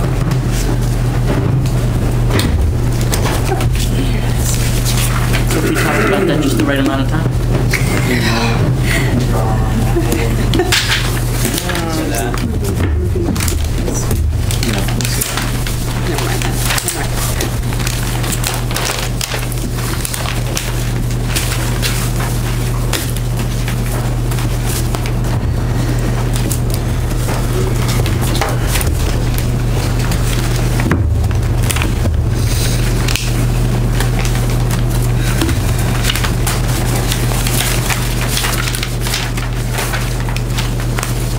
And you are, sir?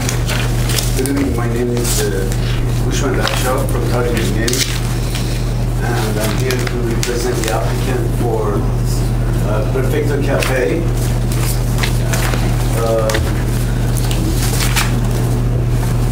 The application is to add 3 employee parkings to the existing site, which is currently active. As you know, in summer of 2016, we went through a rigorous process and completed the certificate of compliance. And we obtained civil compliance, and the occupancy permit was issued based on that, and this business started functioning here in town. But I guess soon after that, the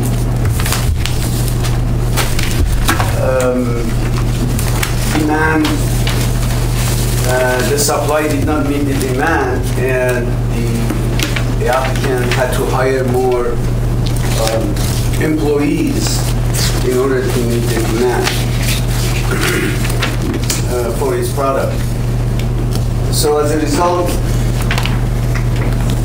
since the site is very tight and there was this area available beyond the 25-foot buffer zone, we went ahead and submitted a preliminary conceptual plan to I can see all the departments in town, conservation, planning, engineering, so on and so forth. And I personally had a discussion with them, and they said, it's okay, this is feasible, you can go ahead and start the process, filing with planning and conservation, and so on and so forth. So the night before last night, we did get our approval from Planning Board, CDPC, and tonight we are here to request your order of conditions for installing these 3 additional parking spaces, which is going to be for employees only. As you can see, it's in tandem. So it will be managed by the store management and the employees themselves. It's 3 standard spaces. It's pervious material. The grading will not be changed, modified at all. As a result, the drainage pattern as it exists right now will not change.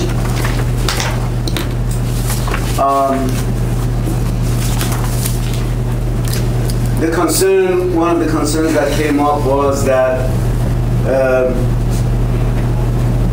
there should be assurance that no parking will be made on the left side of the existing dumpster area.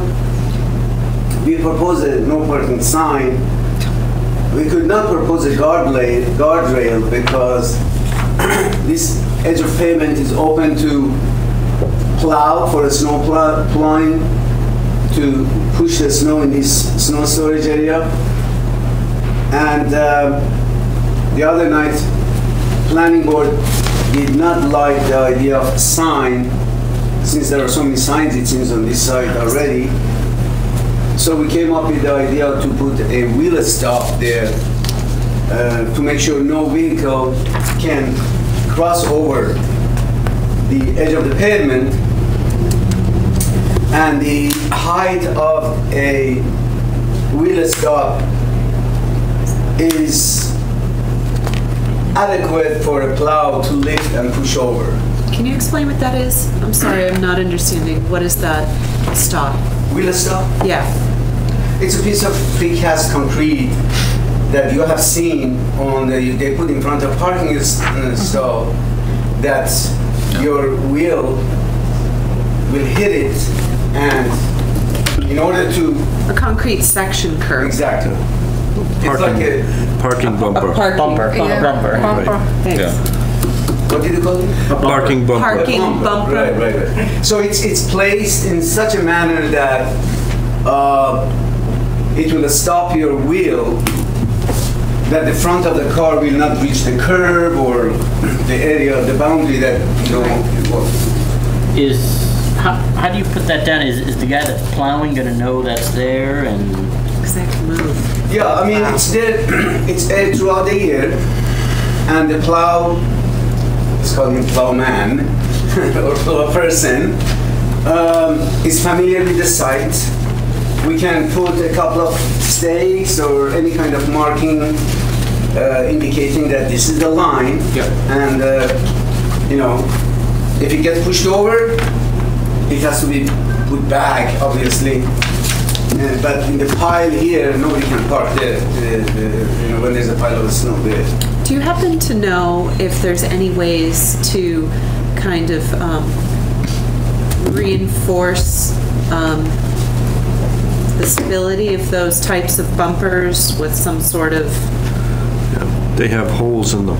In general terms, you drive reinforcing rod down through the holes, and that affixes them to the ground. Yeah. Through the frost line and Yes. all that, Yeah. and it's effective, like it's DOT Yeah. certified and... No. Trust me, if you hit it with... I don't think you- Well, I'm this just is a wondering. very cheap Yeah. situation. It's a piece of rebar, and the Well- plow's gonna manhandle Plow it. still Yeah. takes it over. The plow can still Well, take that and it's a send car. it. I don't want to go down this wheel stop road too far. I'm not agreeing to anything but a guardrail, because I've had too many conversations with the owner and telling him not to park there, where they continue to do it. So I'm not going back there to tell them to stop. So it's a guardrail. Yeah. And that's all there is. A wheel As a matter of stop fact, I added That's a this speed to the bump. presentation so everyone can understand what we're talking about. Chuck, where are they putting the That's snow? That's what we need, something substantial that that the employees understand what's going on. I don't find that something that I need to compromise on, although I'm just me. I would like you to hear what I'm saying. I can't go down there every single day and tell these guys, because you can remove that and you can put a 4x4 up against it, and you can put a 2x4 up against it, and you can just go right up over the curb. There's one of these guys has an SUV, the other guy probably has an SUV, you know. No, So I've seen the Mercedes. I mean, certain things have to. We need certain things to make sure that we can protect that area. So that's just one of them that has to happen. But I have a question. So when they snowplow, would they be snowplowing into those 3 new spaces and pushing it over to the side? So it's not my concern about where they snowplow, because they want to change their plan by adding 3 parking spots. If they present a new snowplowing area because they're adding 3 parking spots, that's in our no-go zone, I'll entertain it. But right now, they can go in there with a Bobcat and lift it up and over. And as a matter of fact, that might be a Bobcat lot anyways. So I've never seen who's plowing it, but most commercial people have a Bobcat to do these lots. Just in line with that same parking concept, Chuck, you know, we've got a fence where the curve shown right now. And my thought is, I mean, all I see is a compact car spot there. I would love to see the fence make a right-hand turn and follow the shape of the parking. I would too. There's a memo from engineering, and they're talking about a granite curb or a guardrail to prevent additional parking from occurring in the 35-foot zone of natural vegetation. I might add, just to say, piggyback what you're saying, I've gone by there several times, and there's been 4 vehicles parked in that area. And the 4th vehicle is definitely in the 35-foot zone. So they're already parking 4 vehicles there. Yeah, we need to agree to. If that parking isn't defined, then we're going to end up with another car. Yeah. Exactly. It's say okay, but manage the rest of the site so it can't be encroached upon. So the other thing that's happening is I don't know if those are arborvitaes, but whatever the vegetation is next to the parking, they've asked, CPDC has asked that does not get planted there, and a more hardy plant is planted somewhere else that can be maintained. Yeah, we had talked about that. It didn't make any sense. It doesn't make any sense to put those arborvitaes there. Those are... They're going to get destroyed. They're just going to get destroyed. Yeah, we're not going to have room. There's a fence there right now, right? No. Does the fence go all the way back? The fence is there. The vinyl fence, the 6-foot vinyl fence is there, so I don't think you really need any additional vegetation along the 6-foot vinyl fence. Yeah, I mean, I think it's a great idea that we're adding parking where we can, based on what we've allowed up to the 35-foot line around the rest of the town. I think that's a great idea, but everywhere else, you know, unless we're talking about a motorcycle spot, is 35 foot or closer. You can't park there. It is a pretty tight site. So. Once these 3 spaces are defined, well, obviously, it will be in your order of conditions. Right now, like you said, unfortunately, it's being used, as I understand, but now it is official and quote-unquote legalized and marked and demarcated on the ground by means of these 3 spaces. And of course, any violation then becomes very obvious. In terms of these bushes, we agreed the other night with the planning board that yes, it's not necessary, we won't do it. In terms of putting a granite curbing around here, we think it is causing more disturbance. You're disturbing the grades now. Now you're causing 6-inch reveal by putting curbing. So you're just creating more unnecessary activities. Now you have to touch the grade and regrade and modify, whereas You're touching the grade with the pavers anyway. No, we are not. We are not. We are not. We are You're just- installing those pavers with a sub-base, right? Yeah. Right, so you're excavating, you're No, touching we the are grade to matching- do that anyway. But we are matching existing grades. If I put curb here, I have to match this grade. Now I go up 6 inches. Now I have to raise in the back 6 inches and then go back and match existing grade. So who wants the curving? We don't want the curving. I just did that whole talk about putting in a guardrail. I think the town engineer has. Town engineer, Chuck, on this memo? Where do you want the curving though? Or guardrail. Actually, it's kind of the rest of the lot is not curved, and it's like 3 sections of curving. It doesn't. I mean, I can talk to Ryan and tell him. I think the Yeah, curving was because they didn't want Or the a guardrail, he Yeah. says. Yeah. So I think he's talking about the same area. I guess, so how about the fence there? You've got it as a A radius curve. right now, Which so is this not supposed to be a fence? No, this is a silt fence. During this activity here, we put silt fence to protect the resource area. Yeah, okay. I Temporary guess, so silt fence. there's nothing to demarcate this area here right Or now. we can do wood edging, which is flush with the ground, and it defines the difference between 2 different materials. So what we're going to propose for that area is more guardrail. I'm actually in agreement with Chuck. I'd like to see guardrail to the left of the dumpster pad So this- and guardrail demarcation. I'd like to Yeah, see it guardrail connect to here. the Yes. fence. And then guardrail. Guardrail around there, yes. I think we had talked about this Yeah. previously. Yeah, when we did the Yeah. visit.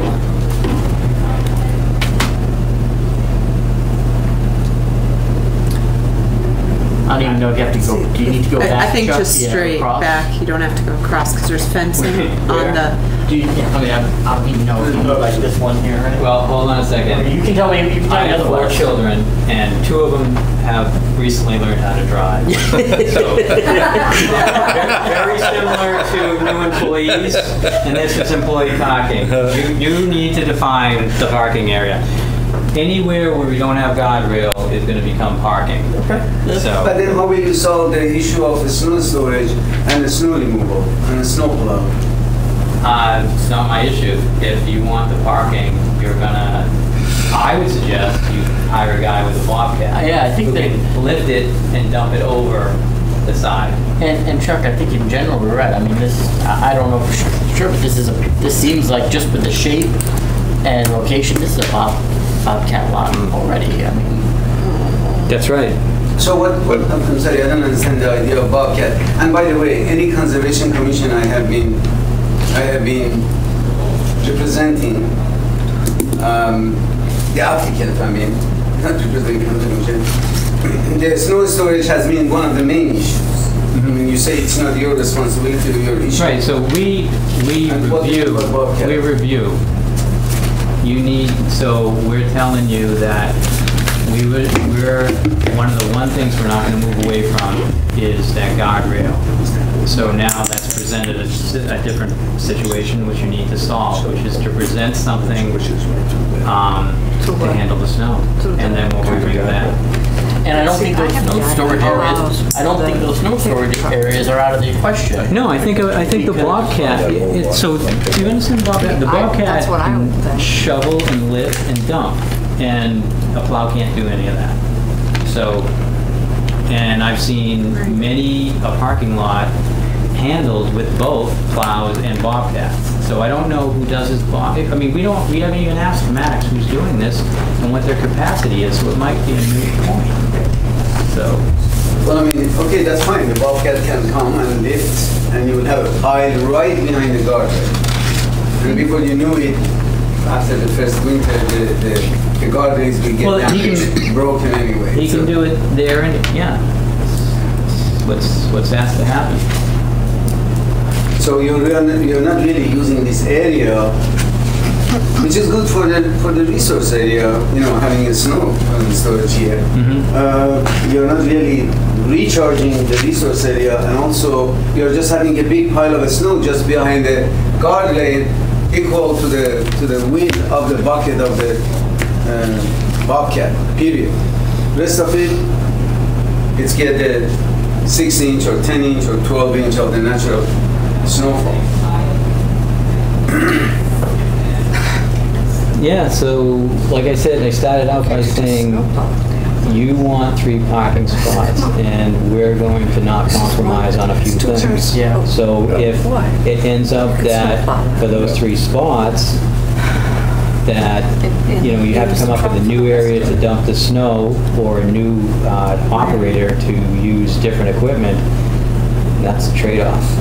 Or there's one of those spots that just gets lost during the winter when there's Yeah, not much snow. maybe something like that. I think they could dump it over. We've had some situations where guys with bobcats are pretty creative, you know.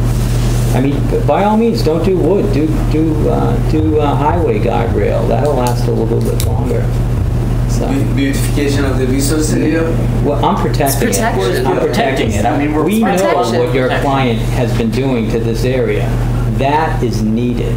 So I'm not getting off of that. So, you know, if we're going to mess up 2 feet of it, a 2-foot width around that whole parking area, then it's protecting the rest. And if I had seen something else over the course of, you know, the last 8 months, maybe I would have a different opinion, but I don't. Okay. Anything else? Any other questions for the commission members? Well, there's another thing, we have to talk about the planting. So Okay. we need to, There was a line on the edge, and there were some dead, I think they're white pines. some of the planting from the original order of condition had died off. It looked like it was because the roots were buried and the trunks were buried, so it killed all the white pines. So also as part of that, and I think you have a certain amount of plants, we're going to need to see more planting in that area, or more hardy bush or something that, and we're thinking that on the other side of the site, and I don't know what the difference is, but over here, it's really great. It came out really nice, and it's established itself, and it's doing well. And I don't know if you have sprinklers there, and you don't have them over the other side, but if something like that could happen, because I think that these guys are paying attention to the business and not so much on the landscaping, but this is done great on its own, so I know it can happen here. So to do hardy landscaping and maybe add some sprinkler system to help that out would be great. Chuck, can you be specific of where you're talking about the additional plantings? Almost that whole front side of it. Well, No, back see this right here? Additional Right there, plantings. It's in yes. this, it's in the shaded area. Additional planting, you mean beyond what I mean, I personally don't see any problem with replicating or fulfilling anything dead or Yeah. missing from the original order of condition. All right, so it's those, and it's all those arborvitae, so that amount of arborvitae plus the whatever's dead out there, which is probably those 8 white White pines. pines. Okay, no, yeah. And it doesn't have to be 8 white pines. You can come up with whatever else you want, but those are going to die. And it might be something. It might be something to look at, because you're right. You're going to need a certain amount of area that you want to dump snow in. So we want to cover the place up with shrubs. We want to keep it next to the edge, maybe build it out, and it's going to get a little bit of shading. So there's a lot to think about, but if there's enough room for that many arborvitae or some other material that grows in better, then that's what we'd like to have also incorporated into this. Yeah, like I said, anything which has been missing or dead from the original order of conditions, yeah, definitely it makes perfect sense to replace and replicate. Yeah, you're gonna find you can't plant that many plants anyways. So Yeah, no, we can. This was not actually intended. We just wanted to give it some shape, some cat greens, make it really look like near a brook research area. But and any other place that feels kind of naked, we can. That's fine. We can plan. It's Chuck, can only we- that one area. Yeah, could we talk about those other areas right along the stream in the middle? If you could just, we didn't want planted, correct? Well, we made a trade-off on the original Okay. order of conditions, and for this spot here, which was a very steep bank, and this area here, we asked to have core log put along the bank of the stream to protect the undermining and the head cut that it was getting from the culvert and the stream when it surcharged during storms.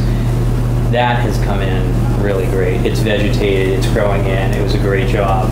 Again, so two things have happened really well. It's just this last spot that needs a little more attention. By that's just what you mean? The planting that we just talked about. Yeah. Yeah, that's fine. But the color was done under my own direction. So so you gonna do the planting for us?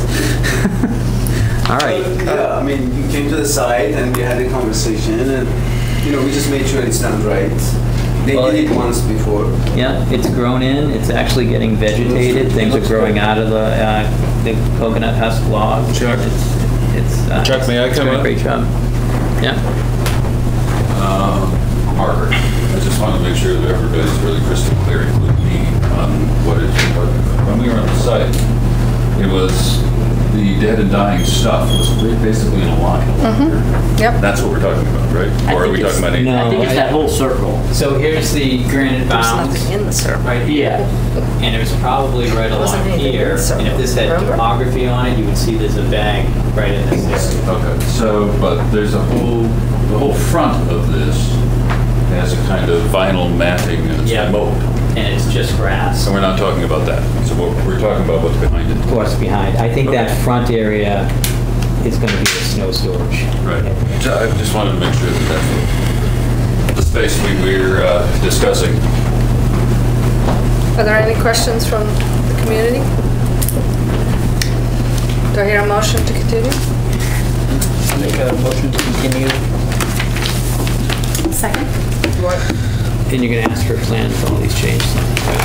Yes, that we discussed. How does that mesh with this memo from Ryan? Have you had an opportunity to look at that? Yes. No, you have, but I'm asking Chuck. Oh, I'm sorry. That's okay. Well, Ryan's not 100% on board with the stormwater calculations. That's something who she's going to have to work with Ryan about. That doesn't have anything to do with the guardrail or anything. And I think the guardrail, he said curbing a guardrail, so that's not a problem. And we're just talking about plants, so that's also not a problem. So we have to get a memo from Ryan saying that he's satisfied that you've met all his criteria. But those are, I guess I have to talk to him about. Yeah, that's all. Honestly, none of those make sense because EMP was done for the original site already. Otherwise, how the site got approved and how everything got built and how the occupancy was issued. I think he just took this from a boilerplate and put it on. For the sake of pervious space, I haven't talked to him yet, but none of it really makes sense. The only thing I request the commission to decide tonight is the type of pervious material that you like to see there. We can do pervious pavement, we can do gravel, crushed stone, whatever you like to see we will put down. But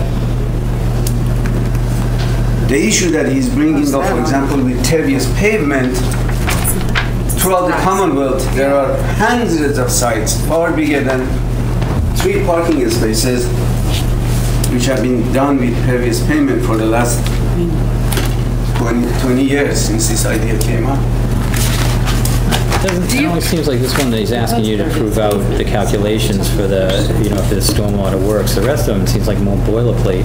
Yeah. I don't think you're going to have a problem with all these. O&M plans, not a problem.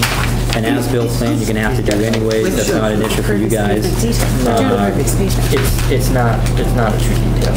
You just need a It's not a construction what? schedule for work, Right? 72-hour notice, and then this one here talks about the fact that they want, Asphalt, concrete. that you're relying solely on porous pavement to manage the storm water, and he's just asking for you to prove that out. I think that you could have a conversation with Ryan and then get through this pretty quickly. Okay. Yeah, no, I have to talk to him anyway because obviously you won't issue an order of conditions unless he's satisfied, right? Yeah. So I have to talk to him. Yeah, we all, us three can have a conversation or whatever, but Ryan has, you know, often submits a memo to everybody, and, you know, the funny thing about it is people are actually building here in Reading, so it must somehow work out. So, We'll arrange a So I'm not gonna- face-to-face right. meeting. yeah, I think that would work. Sounds great. So in terms of pervious pavement type, I'm going to leave it up to you to provide some example detail from some manufacturer that you're proposing to use. You have a general detail in here, but it's not specific, so you're saying pervious pavement, so show us more information about pervious pavement. No problem. Very good. Okay. Do we have a motion to continue? I just have one question. Are we specifying what kind of guardrail, whether it's the wood or the galvanized? At this point? We haven't till this point. I'm not married to any one of I'm them. open to either. I just don't know whether that would have to Do be you something have that a would have to go preference through which one you use? CPDC. Please allow us to put the timber, Yeah. post and rail, nice, good-looking timber. I mean, guardrail for an interstate highway on a small cafe. It has to look like the picture I had out there. All right? Did you see Oh, it? you mean the layout? It has to, No, it that's, has- Like yeah. it's dirty. Oh. See that there? Oh, yeah, sure. Not Oh, yeah, like that's the standard. thin post, yeah. Yeah, I thought you wanted in red. I said, oh my God. Yeah. Yeah, sure. No, that's the standard, and definitely, Yeah, no, this that's is fine. great. okay. I'm good with that. Me too. I just didn't know whether that would have to go back through CPDC in order for them to, They closed, they approved, Okay. They so approved they, it. All right. I was told But they wanted us to look at it. okay. by Andrew this afternoon that we're supposed to just kind of continue from here. So, which is fine. I mean, they're closed. Yeah, the decision already got reported at the South Middlesex. Okay, do I have a motion? I already made a motion to continue. Second? Second. All those in favor? Thank you very much. Thank you. Thank you. Yeah, thank you.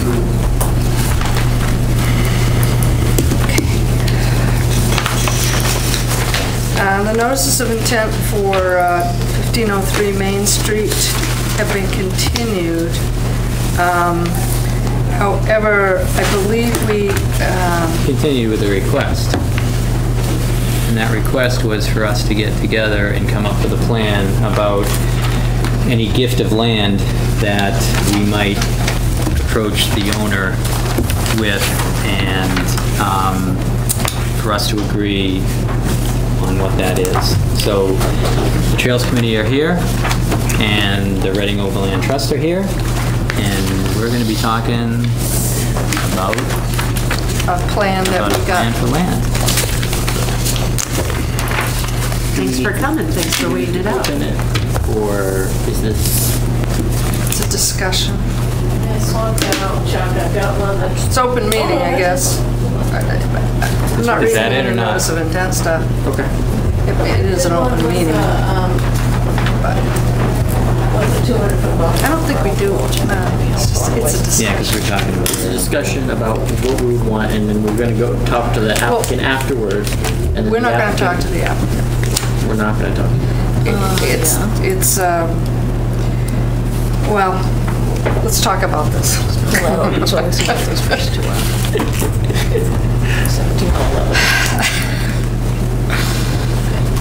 We are going to be discussing parts of the project. If we're gonna discuss the project, I think we need to So- open this meeting, whether or not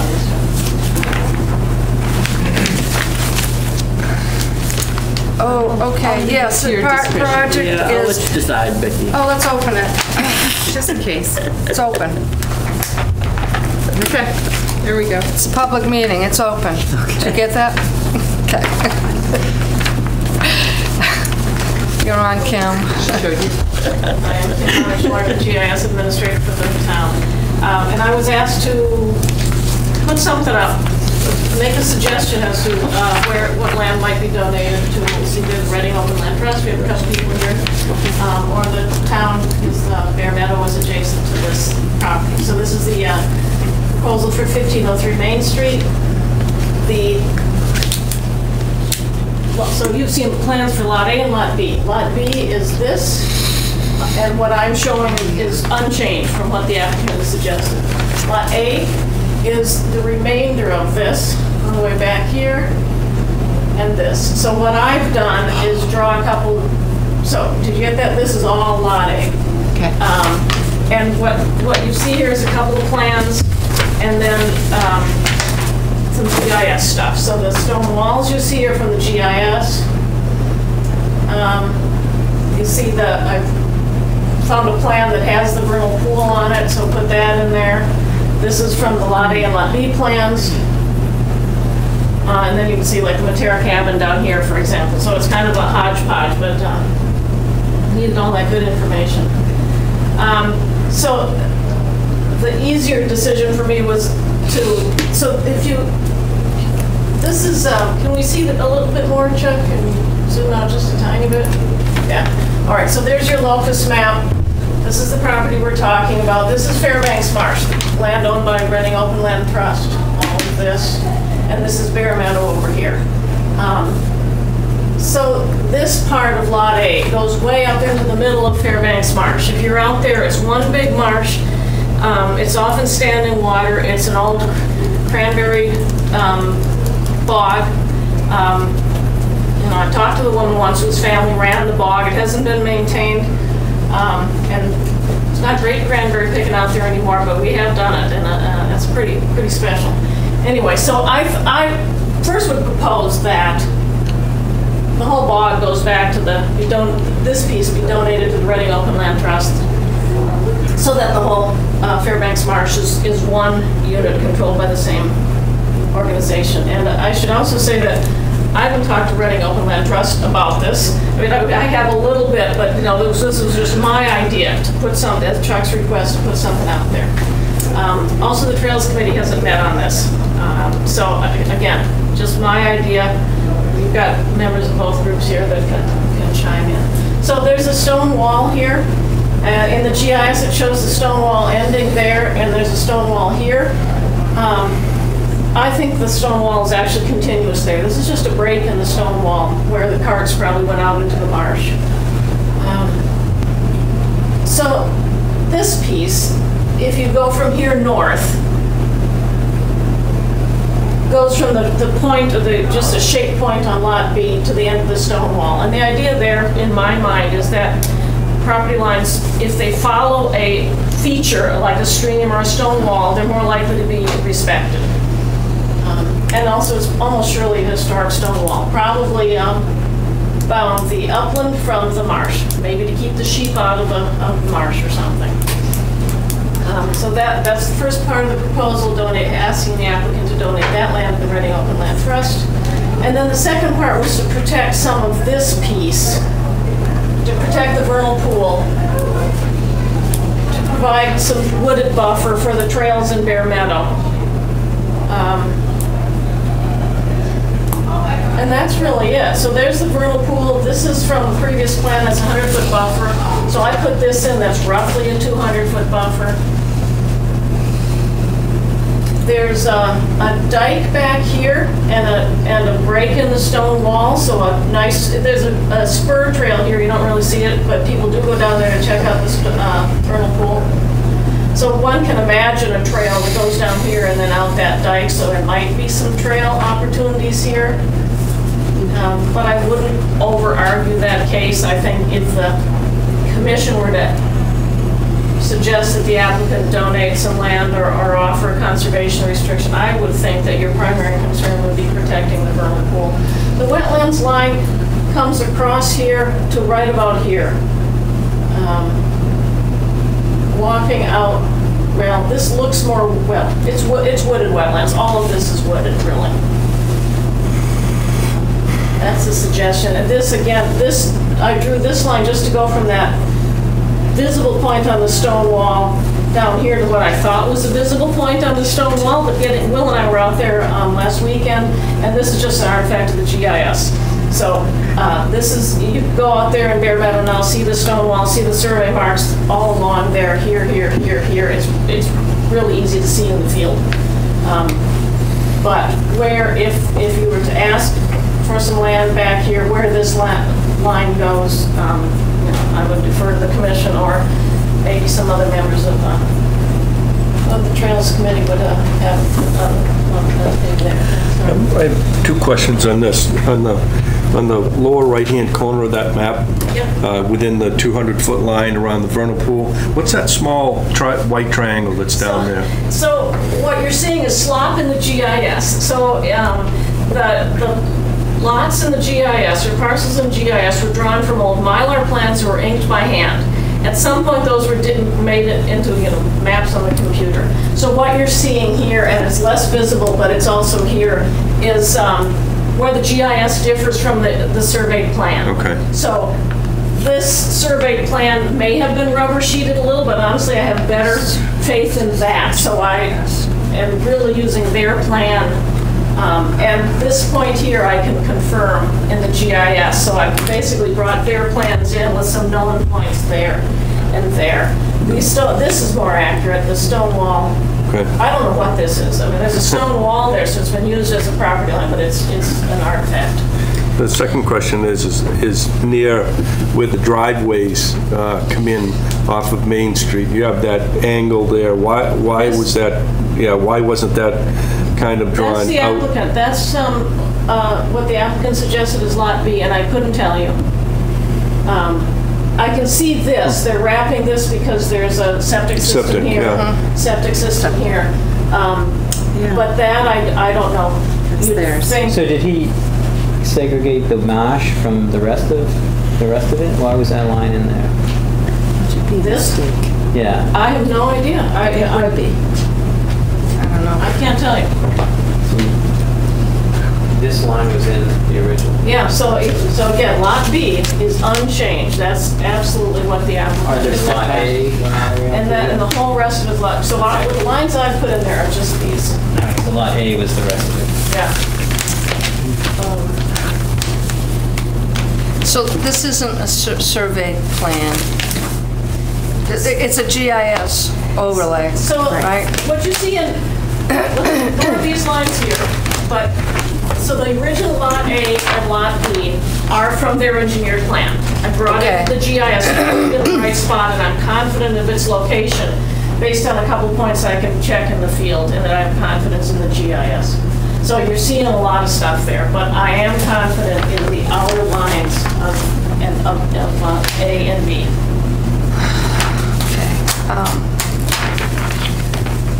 I'm also confident with the location of the vernal pool. We went out there. I like the fact that there's going to be protection of the vernal pool, and that's kind of where my focus would be.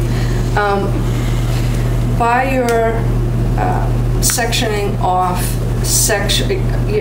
Lot A, and I don't know if everything is fine with Lot A once it's divided from a zoning standpoint. I think that would be a concern of the applicant or the owner, and I guess I would encourage some discussion. Right. So this lot is split by zoning. It's 20,000 square feet in this area, and then the backside of this lot is 40,000 square feet zoning, which is just under an acre. So just by chance, this ended up being at about 1.5 acres. So, and then there's also some rules about whether you can put a circle of a certain diameter. From working with this stuff a lot, I'm pretty comfortable with this, but yeah, obviously it needs to pass zoning. The other thing, just looking around this whole part of town, there's very few lots that are that size or larger. Lots tend to be around an acre and 40,000 square foot zoning. That's not to say that the applicant wouldn't much rather sell a 2 acre lot than a 1 acre lot. I don't know. And I guess I've had some discussions with Chuck, and I guess, and Chuck, you can correct me if I'm wrong, but if some of this goes to the town of Reading, it has to go through town meeting? It has to be approved? Wow, I don't know, and I didn't think to ask one of the signs. But the Reading Open Land Trust is actually a little bit more of a fluid process than it would be if we were to take this piece. But I love the fact that the vernal pool is going to be protected. Why might we not consider that to be all Reading Open Land Trust? We get along, so either way, so everything. Reading Open Land Trust, when it was originally established, then it goes to and others, was to serve as a recipient of property, excuse me, in town, particularly between town meetings. If someone wanted to donate, if they want to wait for a town meeting, we'll go to the vote. Excuse my voice. In this situation, it's really going to be dependent on the owners what they want to do. I've been in discussions with the owner and the predecessor, Harry Gleason, probably for 20 years, waiting for an opportunity to get the land to be further donated. Back in '88, I worked with the owner at the time, Hazel from Collins, and we were able to carve off 10 acres, 10.3 acres of land, and add it to Fairbanks Cottage. And my belief is that the time that this property gets sold will be the time to kind of approach her strongly and show her the benefit of doing a donation at that time.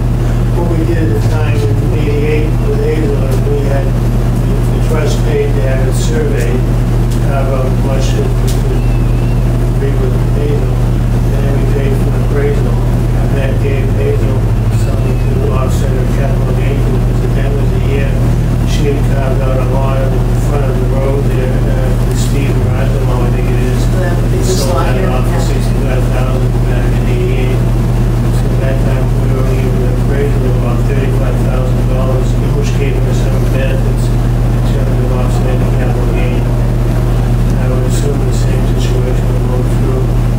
What if these 2 lots are developed or sold?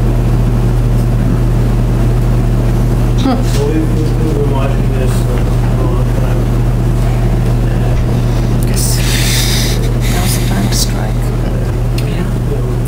Let's do it. Introductions to Harry passed away about a year and a half ago, and I've had brief discussions with his wife. So could this second area to the east also be part of the land trust? Then is there? It's up to the owner ultimately. Exactly, it's up to the owner. We wanted to get the whole thing years ago, we ended up with 10 acres, but 10 is better than none. Yeah. It really depends on the discussion and what they're interested in. They may have plans already, we don't know about it, but we're going to discuss it. So Reading Open Land Trust, though, is able to sell land at sometimes. Didn't you sell a piece on Scotland Road? Yeah, we got rid of a very bad piece, a very small piece, and it probably should have accepted undersized, and we couldn't get the neighbors to stop dumping, and it kept costing us, because we're responsible, they would dump, and we would have to pay people to come in and remove it up from the wetlands. So the neighbor next door was interested in acquiring it and preserving it. And since it was wetland, we felt that we had sound, we could no longer create it back into our pockets.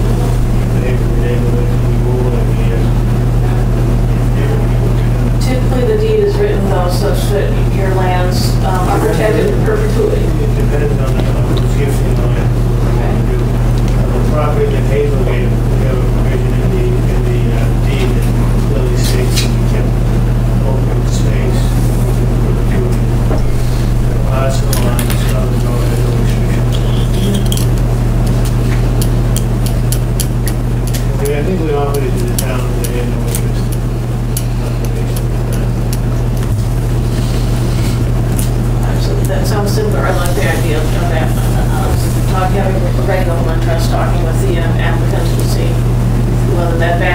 the north piece and then protecting the vernal pool. I think it makes a lot of sense. Just maybe make this line be the, you know, if you can get that far, then That line becomes. make that adjustable, depending on what the applicant wants. So I apologize, but I'm going to ask the stupid question. I think it's a great idea. I think I concur with Becky. I like the idea that we're protecting the vernal pool. Why are you asking us? Just out of why here, or, you know, or where does it go from here? I mean, it needs to be a conversation with The applicant. So at the last meeting, so you weren't at the last meeting? Yeah. We asked the applicant about land and a donation of some of this land that looked like they weren't going to use it.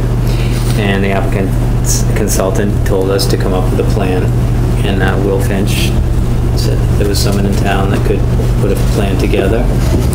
And that's how we got here. Yeah. So, just like you were volunteered to get something up on the screen. So thank you. That's exactly what I need. It was brought up in the meeting. All right, no, that's exactly what I need to know. Thank you. And I Yeah, think you don't volunteer enough. What we're yet. looking at Yeah. here is, I'm trying to put myself in the, I mean, I think that this was drawn by someone who put themselves in the land trust and the conservation cap. When you put yourself in the homeowner cap, and I know that there's hunting out there, and sometimes you can, Not allowed. What's out there? whether it's allowed or not, there's hunting out there, because I've seen many blinds out in this area. The current, the previous homeowner. And when we went there for our site walk, I think there was a deer hanging off from a tree. I could smell the jerky So being made. I think that they're going to ask for a little bit more buffer, even though it's into the marsh a little bit. And I wouldn't be surprised by that. And maybe they would get into. Well, but so they created this line here, though, right? I mean, this is the one they This is showed. theirs, yeah. Yeah. And this is, if I can remember correctly, this is the floodplain line, this is maybe the wetlands line here, then you've got, that would be 35 feet right there. I wouldn't be surprised if they want more space here to create, and which I think is, and to be honest, I think what you want to fight for is, you know, something that's tangent to that radius there, at the very least, to provide that protection. How much more land than 1.5 acres would they be looking for? I don't know. I'm just We don't trying to, you know, Conjecture. yeah. Yeah. Well, it's not that they're looking for it, it's what they already have. Yeah, it's We're looking at It's their land, not anyone else's. Do we think they might not be willing to give up, and what do we feel like we really want to push for? And I think at the very least, I think we want to. I would choose, we want to push for something that at least is tangent to that circle, because that provides a good buffer to the vernal pool. But if they're amenable to go as far as. The question was, why is conservation involved? I think your support, even if it ends up being a Reading Open Land Trust that's doing the ask, I think your support is key. Yeah. I mean, your concern, you can make the argument that to protect this marsh, let's have a definable border, you know, property line, and let's make it a floodplain line perhaps. But I really like the idea. I like stone walls. They're great property bonds. And I'm not from Reading, but one of the things that I've enjoyed about coming to New England is a respect for, you know, generations before us, following through sort of in the intent. And I like the way in this map that Kim has done is that, you know, the plots follow existing stone walls, and there's a, you know, I've learned to recognize that around your stone walls and creeks and stuff like that, it means something. So I would think that one other ask that might come back from the people that own this property or developing this property is if there would be any willingness from the Reading Open Land Trust to actually establish and survey markers that would delineate any property that would be donated to the Reading Open Land Trust. So that's maybe a question that the Open Land Trust trustees may want to kind of bat around and think about that, should that question come to the trustees. Some permanent knowledge back here would be Yeah. really But I mean, if you had, had it surveyed and they put in, monument markers and things like that, that actually delineated the boundary between what was donated and what was not. So I think that might be something that may be a little bit more palatable for those people that are donating the land, and also the people that would be buying those homes, that they know that, yeah, there's a boundary that's been established. So.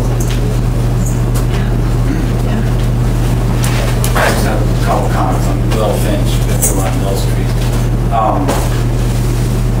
I definitely agree with Joe that there's been talk about donations in one form or another on this property for a long time. I myself talked to Harry Greasy years ago about it. So it's been in the back of their mind, and presumably still it's on the table for them. I believe it was Maureen Howell that was here last time. Maureen Howell.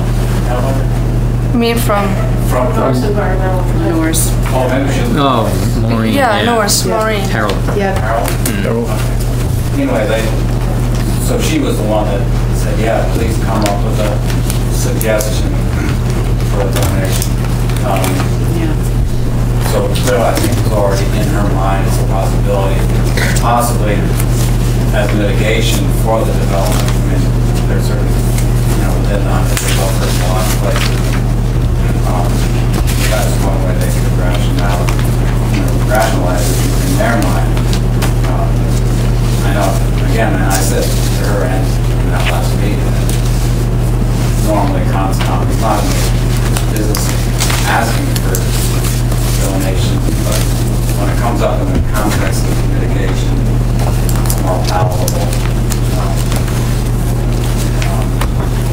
Yeah, let's just, as I said, we did this site this last weekend. We were on Bare Meadow land down to past the vernal pool. There is right here a break in the stone wall, actually. And it was an old road that goes out, and there's a dike that goes quite a ways out into the marsh. Probably they made it when they dug this ditch.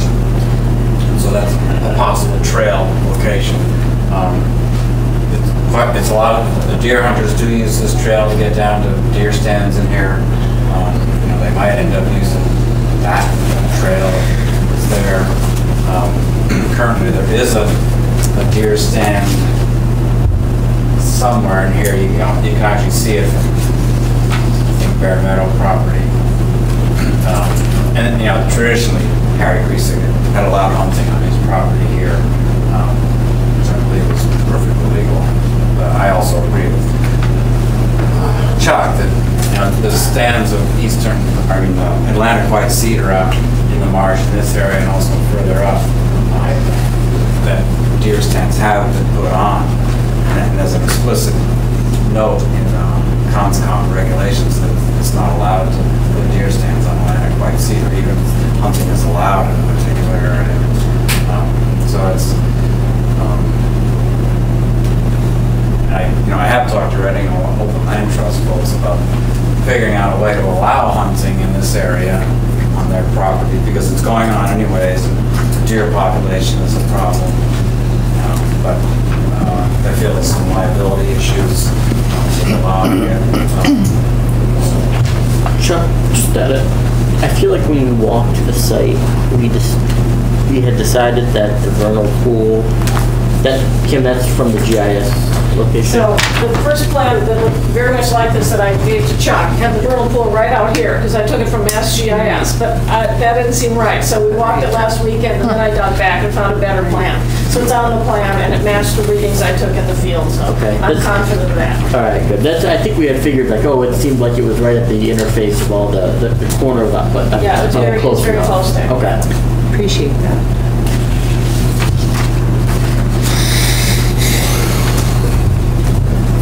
I like this plan. I just want to say that dividing line between Lot A and where the house is and the one between, so the lot between the house and the vernal pool, yeah, I see a lot. I see that as being like a final kind of discussion point. If the owner is interested in that, that would be the final point. And I'm in agreement. I'd love to protect that vernal pool, and if possible, the wetland, or the upland, to provide some sort of trail buffer. I mean, half of that lot to the right, that's bordering the vernal pool. More than half, about 2/3 of it is wetland. Yeah, the wetlands You know, line so, runs about through here. so really, the usable land in that, you know, from a human perspective, is only a very small, like a third or a quarter of the actual lot. And I think it might be important to point that out if, you know, if they want to take a little bit more of upland, or maybe lose a little bit more wetland on the existing house lot A, you know, maybe that, I don't know, I'm just throwing that out there. Depends on how Yankee they are. Don't ask an old Yankee. They wouldn't give you a landscaping spade full of dirt as a giveaway, so you have to remember that, you know, someone else owns this property. Well, I'd appreciate whoever talks to the owner, to somebody who has a prior relationship with them, and they could build on that. Yeah, that's, and move this forward. that's what, yeah, we need to discuss that. So Maureen I was talking to Maureen about this when they were first bringing it in. But it sounds like, Joe, you're going to be talking to the owner. So I should not say anything to Maureen. You'll present this plan to the owner? Maureen is the consultant that will talk to the developer, who... No, it was just Maureen. She's Norse Environmental, yeah. Let's see. So she's the one that said, put the plan together, and I'll bring it to this developer.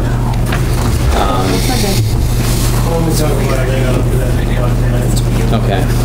Ben Ring, Main Street. I hear what you're saying about this, you know, being sort of an axis of negotiation. But again, to my earlier point about walls and stuff, it's like this is sort of, you know, this is a wall and this is a wall, so this isn't completely arbitrary. I think. But when it comes right down to it, it doesn't matter what I Or what we think. Thank you for pursuing this. Thank you for taking this on. And hopefully, you know, so do we know what happens next? Well, Maureen's going to take this plan to, no? No, it sounds like Joe he'll talk to me, but it does sound like he's just going to go directly to the owner. Okay. Mrs. Krusek, and see what can happen. Okay. Yeah. I thought you just said Maureen was going to present the plan to the owner. No, she doesn't know the owner, she knows the developer. So that's, I mean, let's. Oh, yeah. So she knows the developer, and we were kind of working through Maureen, through the developer. The developer got back to us and said, present something that I can see, so I have an understanding of what you're asking for. So that's where we got in that direction. But, you know, the owner of the property is in the estate. I don't have the material in front of me, but it's the Grissicks. So That's really who you want to have the conversation. That's where you want to have the conversation with. So it's beyond the applicant. We want to make sure that the applicant is on board with it, because otherwise it's no go for the owner. But the owner's the right person to talk to. You know what I mean? Like, there might be already a deal on the table, so it might be back to the developer. Yeah.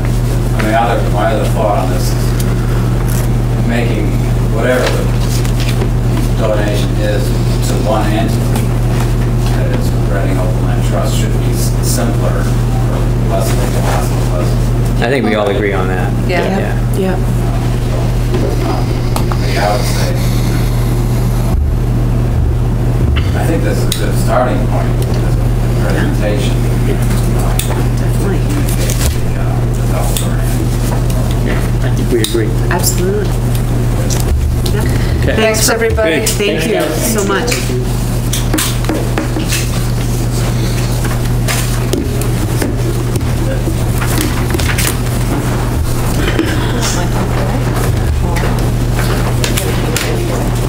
There you go. Thanks.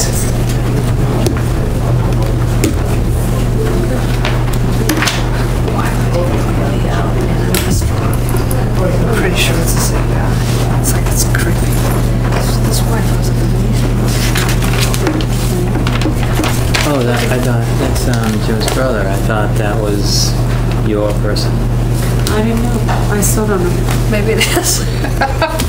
We had face recognition in here? How? It's, TV. Okay. That's Tom Connery. What is he doing? What is he? He's the guy that's developing the old post office. He's the clerk of the works for that job. See, we don't need face recognition. We have tape. All right. Chuck, anything on Reading Woods? He hasn't gotten back to you, right? No. No, there was a few things that we wanted, and I feel strongly that we can ask for those extra additional bounds. I didn't see where, Are we gonna have? unless we're tied to the plan, but Yeah, but Did you go back to the original plan to see if that was some kind of a conservation easement or something where that big oak tree was? Where they came around Where the they go corner? around like Came this at around the sharp end of, corner of the building? Building 7. the plan that I saw, and I looked at it quickly this morning, it said tree to remain. That's all the protection it got. Okay. So there really was no reason why those cement bounds could have Yeah. just gone right straight away past the corner of that That's building. what I was thinking. No. Plus the management didn't want to maintain it. That's- Well, it'd be easier for them to maintain if they'd gone straight rather than around the way that they did. All right. We've got a continuation on Green Street and Friends and Family Day. You did a debrief, but we've got. Well, I did a debrief at a site visit, and not at the meeting. I wasn't at the meeting. So I was there from 11:15 to 2:30, 3 o'clock, I think it was. We got a lot of people to the table. We were right next to the Trails Committee, which was a nice fit. Most people that said, "Oh, I would love to help out and get involved," and then they realized that they wanted to help out the Trails Committee. That's okay. And then it seemed like there were going to be a lot of people that wanted to talk to Chuck afterwards, but we lured people over with lollipops. Sounds good. But it was a good day. We got, I think, a decent amount of names in there for the Matera Cabin raffle. So I'll let you pick out a name. All right. Oh boy. I think I did put Chuck's name in at one point to make it look like there were people that signed up when I first showed up. No, that's just an example certificate. So of all the hundreds of applicants. So what's this? What's the raffle for? It's for 4 hours. 4 free hours at free Matera. use at Matera Cabin. Matera Cabin. Free rental. For a lifetime. A right? year. Only good for a year. Okay. Coupons can't expire. Because we can't do this forever. You call the conservation office to make your appointment or make your schedule for your time, birthday party, whatever. Can you read the winner? Michael Kamadico. It's a 401. I know who that is. I went to college with him. What's 401? It was in Reading. 401's Rhode Island. Okay. He went to URI. Oh, okay. There's no drinking at the cabin. Oh. Unless we're invited.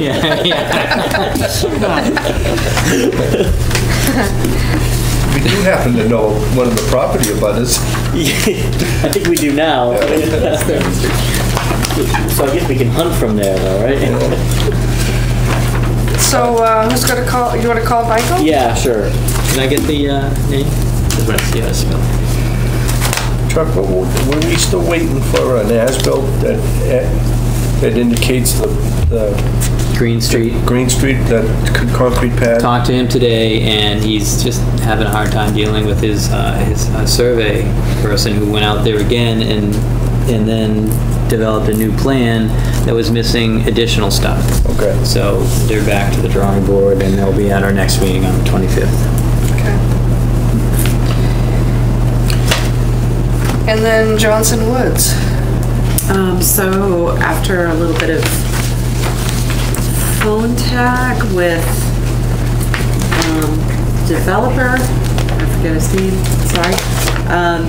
The developer called me back and said, wasn't me, it's the condo guy. So I said, well, give me a name and a number so I can talk to him. And so I got his name and number, and that was over through before and after 4th of July. And we've been playing phone tag ever since. Just call me, I'll come out. You know, and the last call was, he called me this morning, I called him early afternoon, and I said, instead of calling me back, see if you can make it to town hall tonight around 8.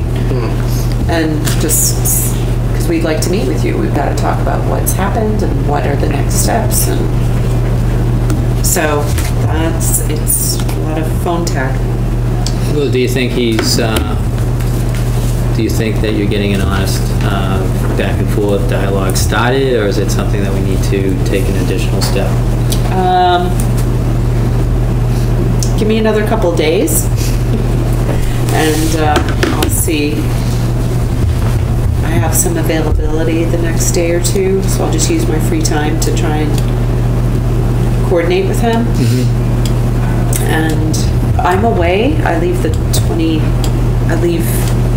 So I'm not going to be around at the next meeting. Right. Yeah. So, so I have next week open to continue to follow up, and if nothing has happened by the time I leave, We'll give all the I would encourage you guys information to back to me. Yep. And I'll call. But if by the end of next week, if Anika hasn't done this, can I think a formal letter to him. Well, I was going to say, and let's just, you've been talking to him, so we could skip the letter and go right to the enforcement. Sure. And I'm not sure how that works, because I understand that the board has been appointed by the developer. So they might be connected somehow. But, you know, you could write the enforcement to the developer naming that board member, or vice versa. Yeah, I don't know how that all works, so. Did But somebody come? it's a step. I need to do certain steps before we can get to that finding process. And, Okay. and it's the phone call, it's the enforcement letter, it's the second one, and then the fine. The Okay. Property Management Committee, that's what it's called. And it is appointed by the developer. And they're just, they're folks that... They are people who live there, you know, Yeah. so it looks like a homeowners association kind of committee, and they have similar responsibilities, but we do not have sufficient population in the development yet. The development contract says we have to have 75% occupancy before we can have our own actual association. So you were saying that was it Frank Hart that you talked to? It was Larry Healy. I don't know him. But the person you've had to contact since is this condo owner? Or are you still working with Glover? What's the name you gave me? My Bob phone's Gargano. Bob Gargano. And it is somebody who lives at 39? No, he was working for the developer, right? I'm sorry, that's just my question. So who is We're actually talking dealing about Bob with it? Gargano. Right. Now, he And his role is is- the company developing the site. Right. And then you got to the person that actually had the tree cut down. So I called Bob and I said, what's happening with the tree cuttings out there? We need to talk about it. It's an issue. We need to do something about it. And he came back all strong and said, I'm always following all your orders and all your rules. And so he just came back with a lot of bustle, and I just said, listen, we got to get to the bottom of this. I need to know who was in charge, who cut the tree, who do I talk to about getting it, who's responsible, who do I talk to about getting it fixed? And he goes, I think I know who did it. He goes, let me call you back. And so then he gives me this guy, Larry Healy's name and number. So we don't necessarily think that's the association, but What type? potentially just a homeowner. I or don't a know. condo. Okay, so that's where we are. I We don't know haven't had the yet. discussion with it. Okay. Well, that was always the question from the very beginning, in my mind, was some random condo owner goes out and cuts a tree down. It sounds awfully fishy to me, but we Swimming don't in know yet. murky water, so whatever It is. information you can give me to help me Well, unfortunately, navigate, I'd appreciate. unfortunately, all I can do is confirm for you, dealing with them the way you've been dealing with them is pretty typical. So, That's what Chuck yeah. told me. Yeah. So I was just So that's like, about all I can tell you. okay, Yeah. okay. They are, and especially if you want to deal with Ted Moore himself as the Glover head, etc. Ted is almost always out of town whenever you need something. Okay. But Frank Hart is the person we always have dealt with. For Just any property management questions, management. property and etc. Frank Hart, H-A-R-T. I don't know, maybe personnel has changed, or it's been a year or so since we talked to him. okay. Yeah, it's, Okay, well, thanks for that. I mean, I don't know. So I'll talk to Larry. I don't know if Larry's is truly the right contact or if it's a stall. I don't know. I'll find out. Eventually. Okay. We'll go scootering over there. Put my smile on, say, looking for Larry? Looking for Larry? Gotta talk about some trees. We have MACC dues,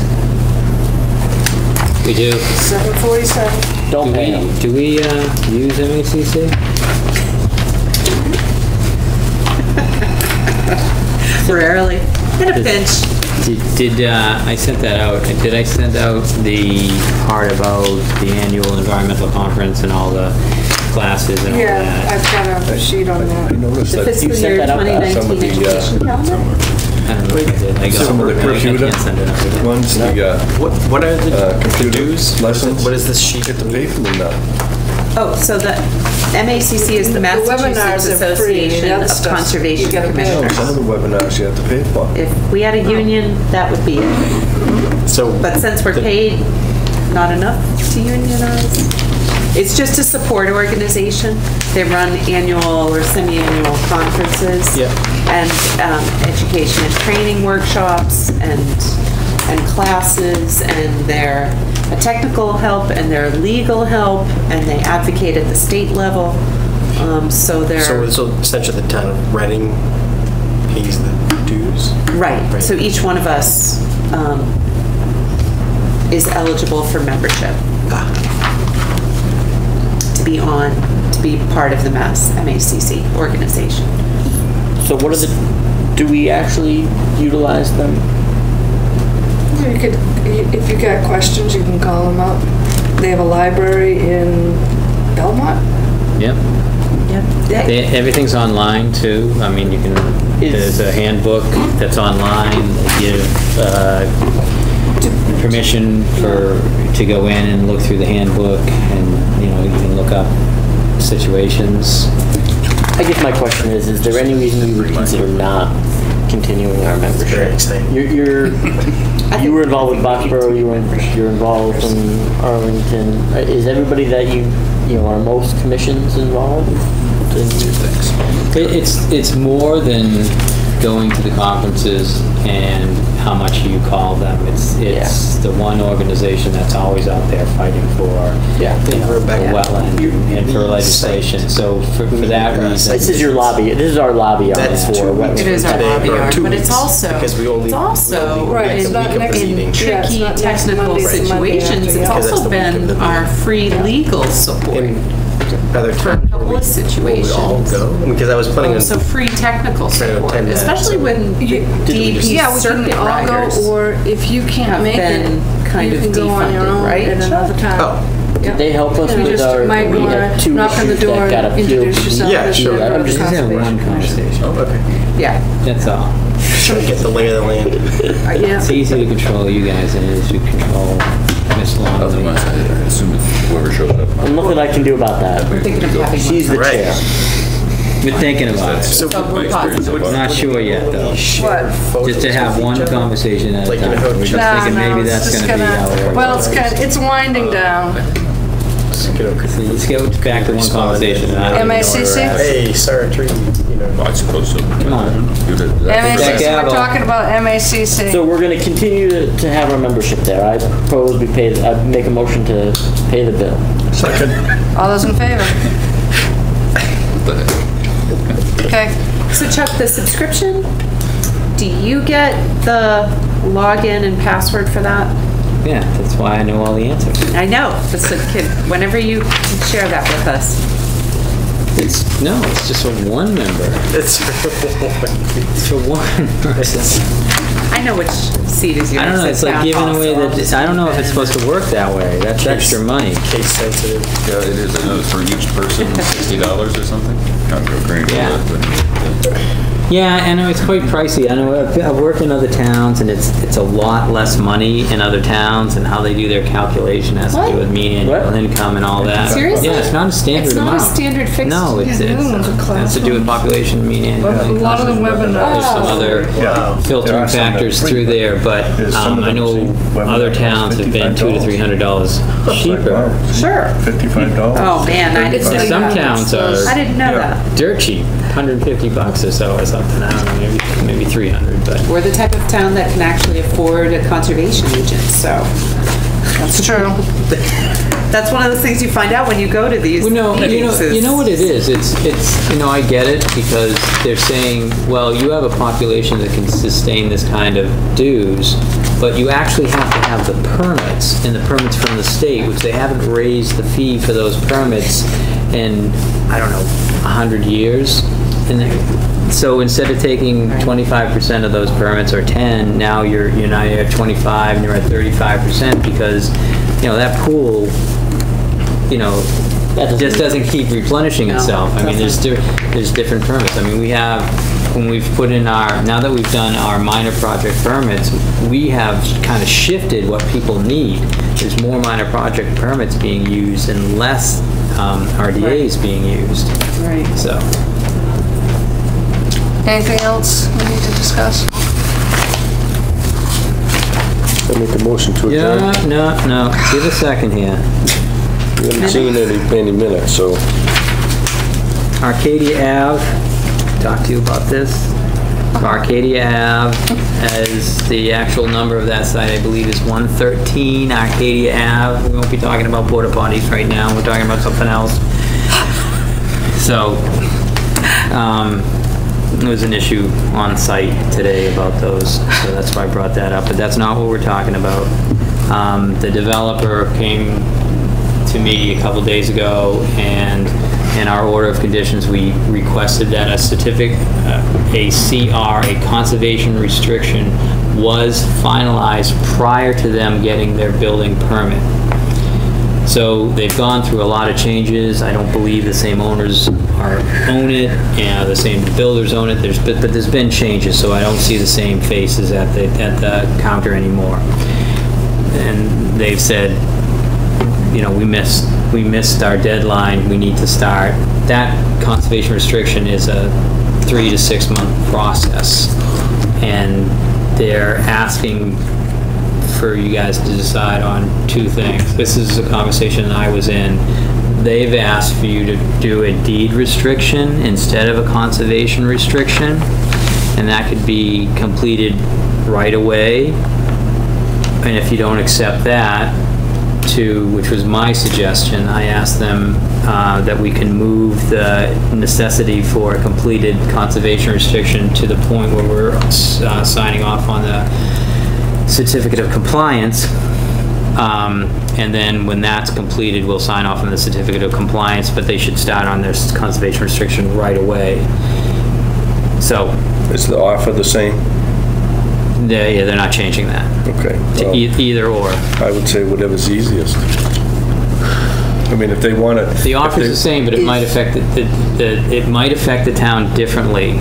The town wants the full benefit of open space and conservation restriction, and if you want to go from the deed restriction, I want to talk to someone in town to find out if do you know anything about that? I don't, but I mean, if we may not, we maybe see more difficult we to track. we see on our On the maps deed conservation restriction? restrictions and open space, and they're eliminated from populated area, bringing numbers down that have to do with affordable housing. Right. A deed The deed restriction may not do that, and this is a Right. 4.5 acre lot. Yeah. Oh, I agree with that. So I would say, I would amend the order of, can we amend the order of conditions to put the conservation restriction forward as a condition of the certificate of compliance? Yeah. Is there any danger And of that's that? exactly what we did with Franklin Street. Okay. So I have no problem with doing that. yeah, there is a danger. They drag their feet again. drag their We feet got built again. houses and they're crying that they can't. Well, I guess that's my only concern so that's the downfall, right? Is we give them occupancy, they get in, but they never actually come for Conservation.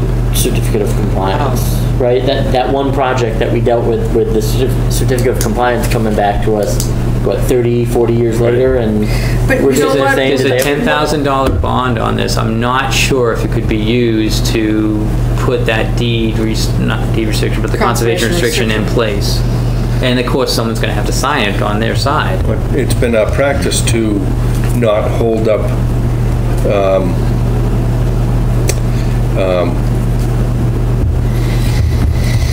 certificate of occupancy. Can we make both the certificate of occupancy and certificate of compliance? No, I can't get into the building part of it. It would only be the certificate of compliance.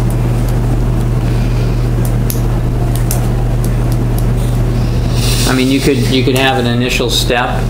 You could ask that they submit a rough draft to the commission, show that they've hired an attorney to bring this thing forward, and I mean, you could do something like that. I don't know what the pieces would be, but I could talk to, it's Steve Erickson, so I could talk to Steve and say that we need some assurance. I think I like that because it seems like they are dragging their feet. And it does take a long time to get these in place. Other than the fact that we're not dealing with the same owner anymore, right? Right. So there's loss of continuity a little bit there. A little bit of surprise about agreed terms. I mean, I think it was an easy agreement when the initial offer was made, just as long as the new owner, but it's is it the new owner of the property or just the new developer of the property? That wants to bring this forward?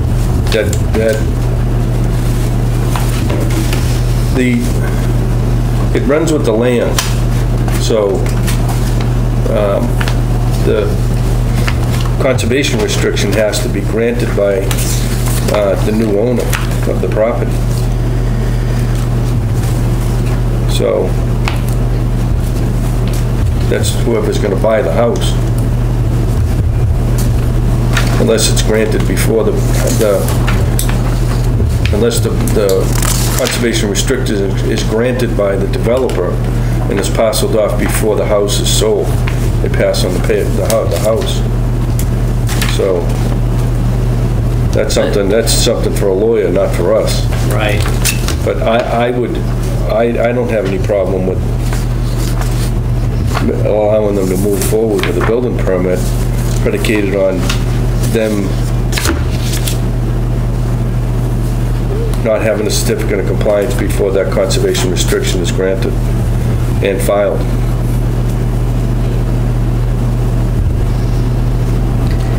So with the occupancy permit, they could move in and sell the house, and they're all set, and the only thing we'd be able to wait for at that time, and this has happened before, and we waited 11 years for the Harold Ave property, and the guy finally sold, and well, it was a fight. They move in and they don't care until they have to sell. And then he had to take care of it before he sold. But did you hold a bond on the Harold Ave property? This was before my time. As a matter of fact, the only thing that really changed everything is that someone left and I came in, and the guy felt like he could talk to conservation again. Okay. I mean, But even with that, as soon as we finalized that CR, the house was sold 2 years later, so it was part of his plan, you know, to move out. And I think that's the only thing we would have over these people. So I mean, maybe a two-prong attack where we have, you know, some proof of this process being started. I like that. I don't know what that's going to look like, but I will have that conversation. Yeah, One of the things Steve, is, say, okay, it takes 3 to 6 months. Right. What do you have to do up front, and then are you waiting 3 to 6 months to get approval or something? And give us the upfront info so that we know it's at least in the process. And I want to make sure that we can actually hold the bond. Right. For that purpose. Right. I think I did this for you guys. Yeah. I don't know if this helps. The other thing is that if, let's say that they give us the primary steps of doing it, and they don't come through with it, is the $10,000 bond enough to actually go through the legal process in order to finalize that? Two things. I don't know how you could do that because you need the landowner's approval and signature to close that CR. It's an agreement between two parties. I think the only So if bond, one party walks away, it's unfinished. I think the only thing the bond does is that you hold it essentially hostage. You don't get it back until this is the. And it's just a bond. Complete. I mean, a $10,000 bond, what's that, $200 a month? I guess it would bother me after a while. I don't know. Yeah. So anyways, this is the process that you would have to take. This is what they're talking about. This is why they can't do it immediately. You get an application, you have a plan of land, you have a field report, you have USGS, you have municipal certification, you have state review, then our review, then modifications if necessary. You've been involved in all of this. Review from the EEOA. Can they Delvano. show us they've submitted it to the state, or like, it's 3 to 6 months, and is that the waiting period? We won't issue the building. Approved by the Secretary of State. Until it's been issued to the state. And then let them do the rest. There's always corrections. Yeah, I see another potential fly in the ointment. If it's where it says interstate agencies, is any portion of that 4.2 acre Lower Meadow within the state highway right away? You know how the state highway has, you know, a certain number of feet on either side of the highway? Is any of that Lower Meadow land within that 200-foot extra It would buffer seem like area? it may be, but I think it might. I think the other town's property line is prior to the highway. It is. So then I would say no. Okay.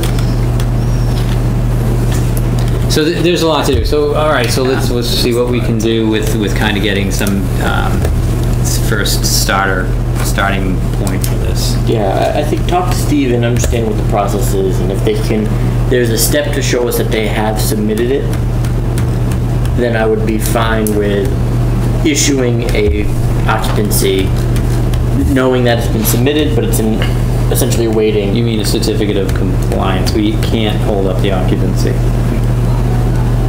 So isn't that what our order of conditions says? No, it says certificate of compliance. It says something about that we'll sign off on the occupancy, but that is, we've decided to hijack the building department by doing that, and that just doesn't work. So I'm not saying we didn't put that together. It's in there as something old from the past, but it's not been approved by anybody else. So when I got here, I talked to Glenn, and he said, look, I'll give you a couple of weeks, but he goes, basically I'm not gonna hold up someone going in because of something outside of the house. Well, then I guess you're telling me we don't really have any leverage on what we say. Just the certificate of compliance. So we are talking about giving up the certificate of compliance without this finished? No, we're gonna say we won't sign the certificate of compliance without this finished, but that doesn't mean people can't live there for 50 years. But it sounds like you're telling me that we don't have leverage on that anyways. Other than the bond. other than the bond, but the bond is tied to mostly to erosion control, and I don't even know if we could use it to create a CR. I guess my question is, I didn't understand this. I thought we did have the ability to hold up the occupancy. If we don't have ability, then what's the discussion even about? We don't really have any leverage until the certificate of compliance. No. So let them do whatever they want to do. It'd be great that they show us. Let them do whatever they. Well, how do you go for we have no leverage to let them do it? Why don't you just go back to like, look, let's stick to the original. I don't understand your two-step process though. What are they going to give us before the occupancy permit? They can get this thing started. They can get all the way to the point where it's reviewed by the state. They need to start it. But the other thing is that it's like if they don't do that, are you going to hold up the occupancy permit? No, but I can hold up the building permit. Well, I don't actually know if I can hold up the building permit. But it's a given in the first place. How can you hold up a building permit for something that's being donated to the town? I don't think you can do that. But I'm in favor of Chuck mentioning it and saying, hey, don't forget, you had this on the table. This is part of your order. When were they supposed why don't we to? get that started? Dave, I don't see the connection between those two things. We have an order of conditions. We approved a project based on a slate of conditions. That was one of them. Right. If that didn't exist in that slate of conditions, we wouldn't have approved the project. So they can't take it away. They have to give it to us, and it is important. If I had to hold up the building permit, it would, because that project doesn't go forward unless we got this CR. It's how do you hold up for someone giving it to you? It sounds like they're not doing it. I would answer that by saying I'm not sure they're going to give it to us because they were supposed to move on it before now. I don't see how you can make it's like the same thing at that path that's at the end of the development off Franklin Street. So you're saying if that guy didn't say, well, I will give you an easement path at the end of the cul-de-sac on Franklin Street, and he says, no, I don't want to do that, you'd say, well, you're not getting any building permits?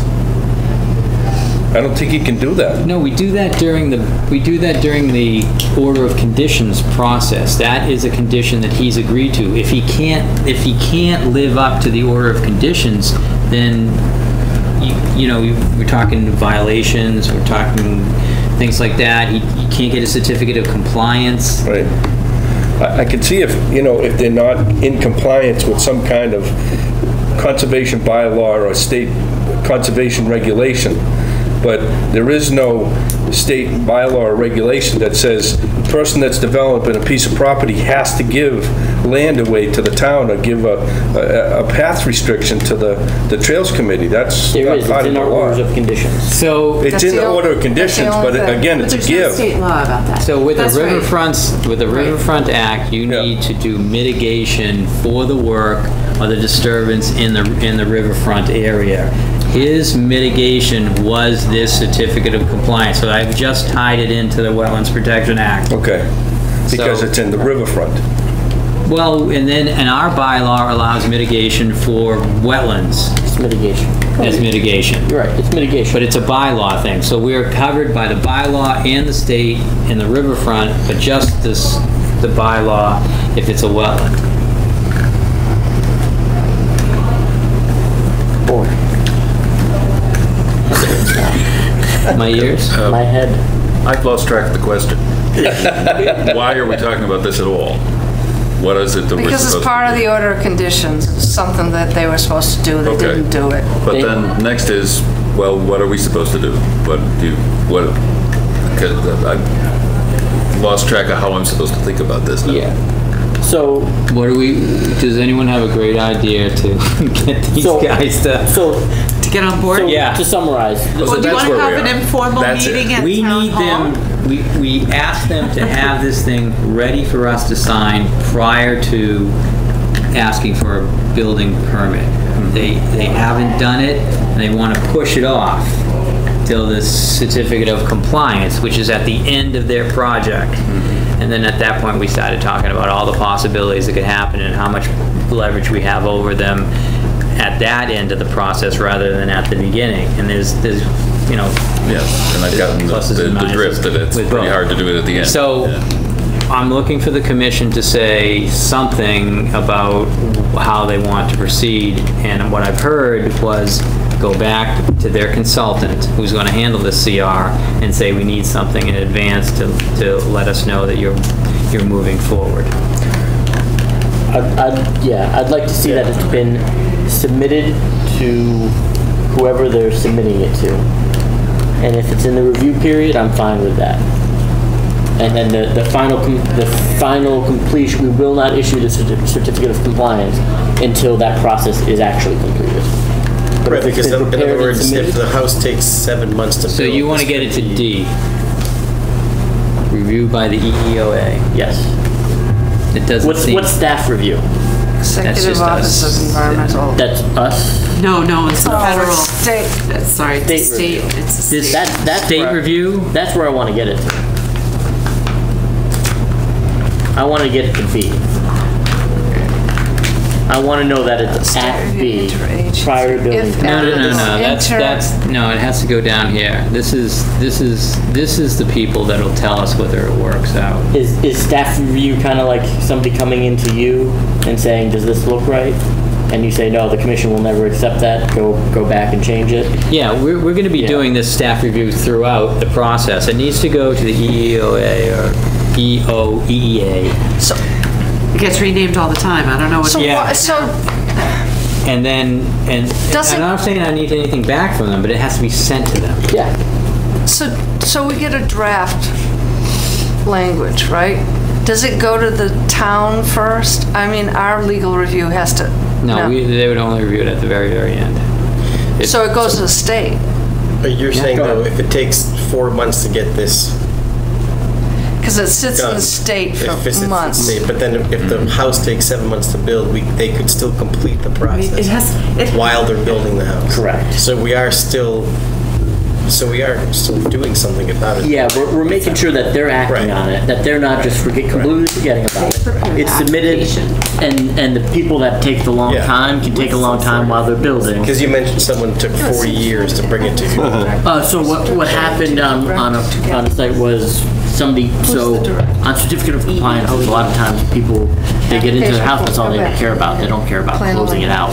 So they never come back to us and say, did we do it like we told you we would do it? But the only time that they come back to us is then all of a sudden they want to sell the property, and the bank goes through their due diligence and they They'll say, see that they don't. oh, you've got an open order of conditions, you need to close that. Wow. And so we just had one 2 years ago that, it was 25 years ago, that they said, they never closed it out. And there was something in there that said, you will donate this land, and we all thought, well, did they ever donate the land? But so the developer's putting the homeowner in a risky situation then, right? Or no? If the homeowner wants to flip 1 year later and sell the house, and they come and say, you have an open, Absolutely. right? So it's almost like we were talking about it, how do we make them do it? Letting the homeowner know that the guy's beating around the bush here, but if you want to sell the house in 2 years, you can. Ultimately, it's the homeowner's responsibility. Okay. Whoever owns the property, and it's not going to able to be sold until that's closed. Right. But a lot of homeowners might not overlook that. So the developer wants to get it done in a hurry and then doesn't tell anybody. I know if any of these steps have actually taken place yet. It sounds like they haven't It done sounds like anything. none of them. But the first thing up until D doesn't look like it's a like whole lot of it's work. nothing. So The application is not too much. The plan they have, field report Steve can do, USGS is nothing. I don't know what that is. yeah, Quasi public land holding, I don't know. Municipal certification. Staff review, that's just. Is it the only one in bold is review by EOEA? Well, the thing is they've been set up to look these things over, and they're going to let you know that we will accept this. This land is too small. It's next to the highway, and we won't do that. And at that point, we would know, well, I guess our last opportunity is to just do a deed restriction on this land. And we'd have to change our mind. So it would be good to get it to that review, because they'll review it, and they'll get back to you and say, this is going to work, here's your steps, and they want these things too. Yeah. This is a small piece of land according to them, but we have conservation land right there now. So we have the Longwood Conservation Area, and this is just going to extend that open space. So it's connectivity. So I don't think it won't go through. Well, and not that this may not be a big factor to them, but they could also turn around and say to their neighbors who might be unhappy that they're building that house there, just turn to them and say, look, I just donated, or I just put a conservation restriction on all of this. I don't know, for those neighbors who would understand that, it might be one of those things that sort of goes, oh, that's actually a good thing that you did that for the place that we love to send our kids to play in the woods. All right, so this looks like Steve's got homework. Okay. Thank you, Chuck. Any other things? Any other things? Do I hear a motion? Move we adjourn. Second. All those in favor? Adjourn. We didn't get out before 10. We had to go through that one more time. All together now.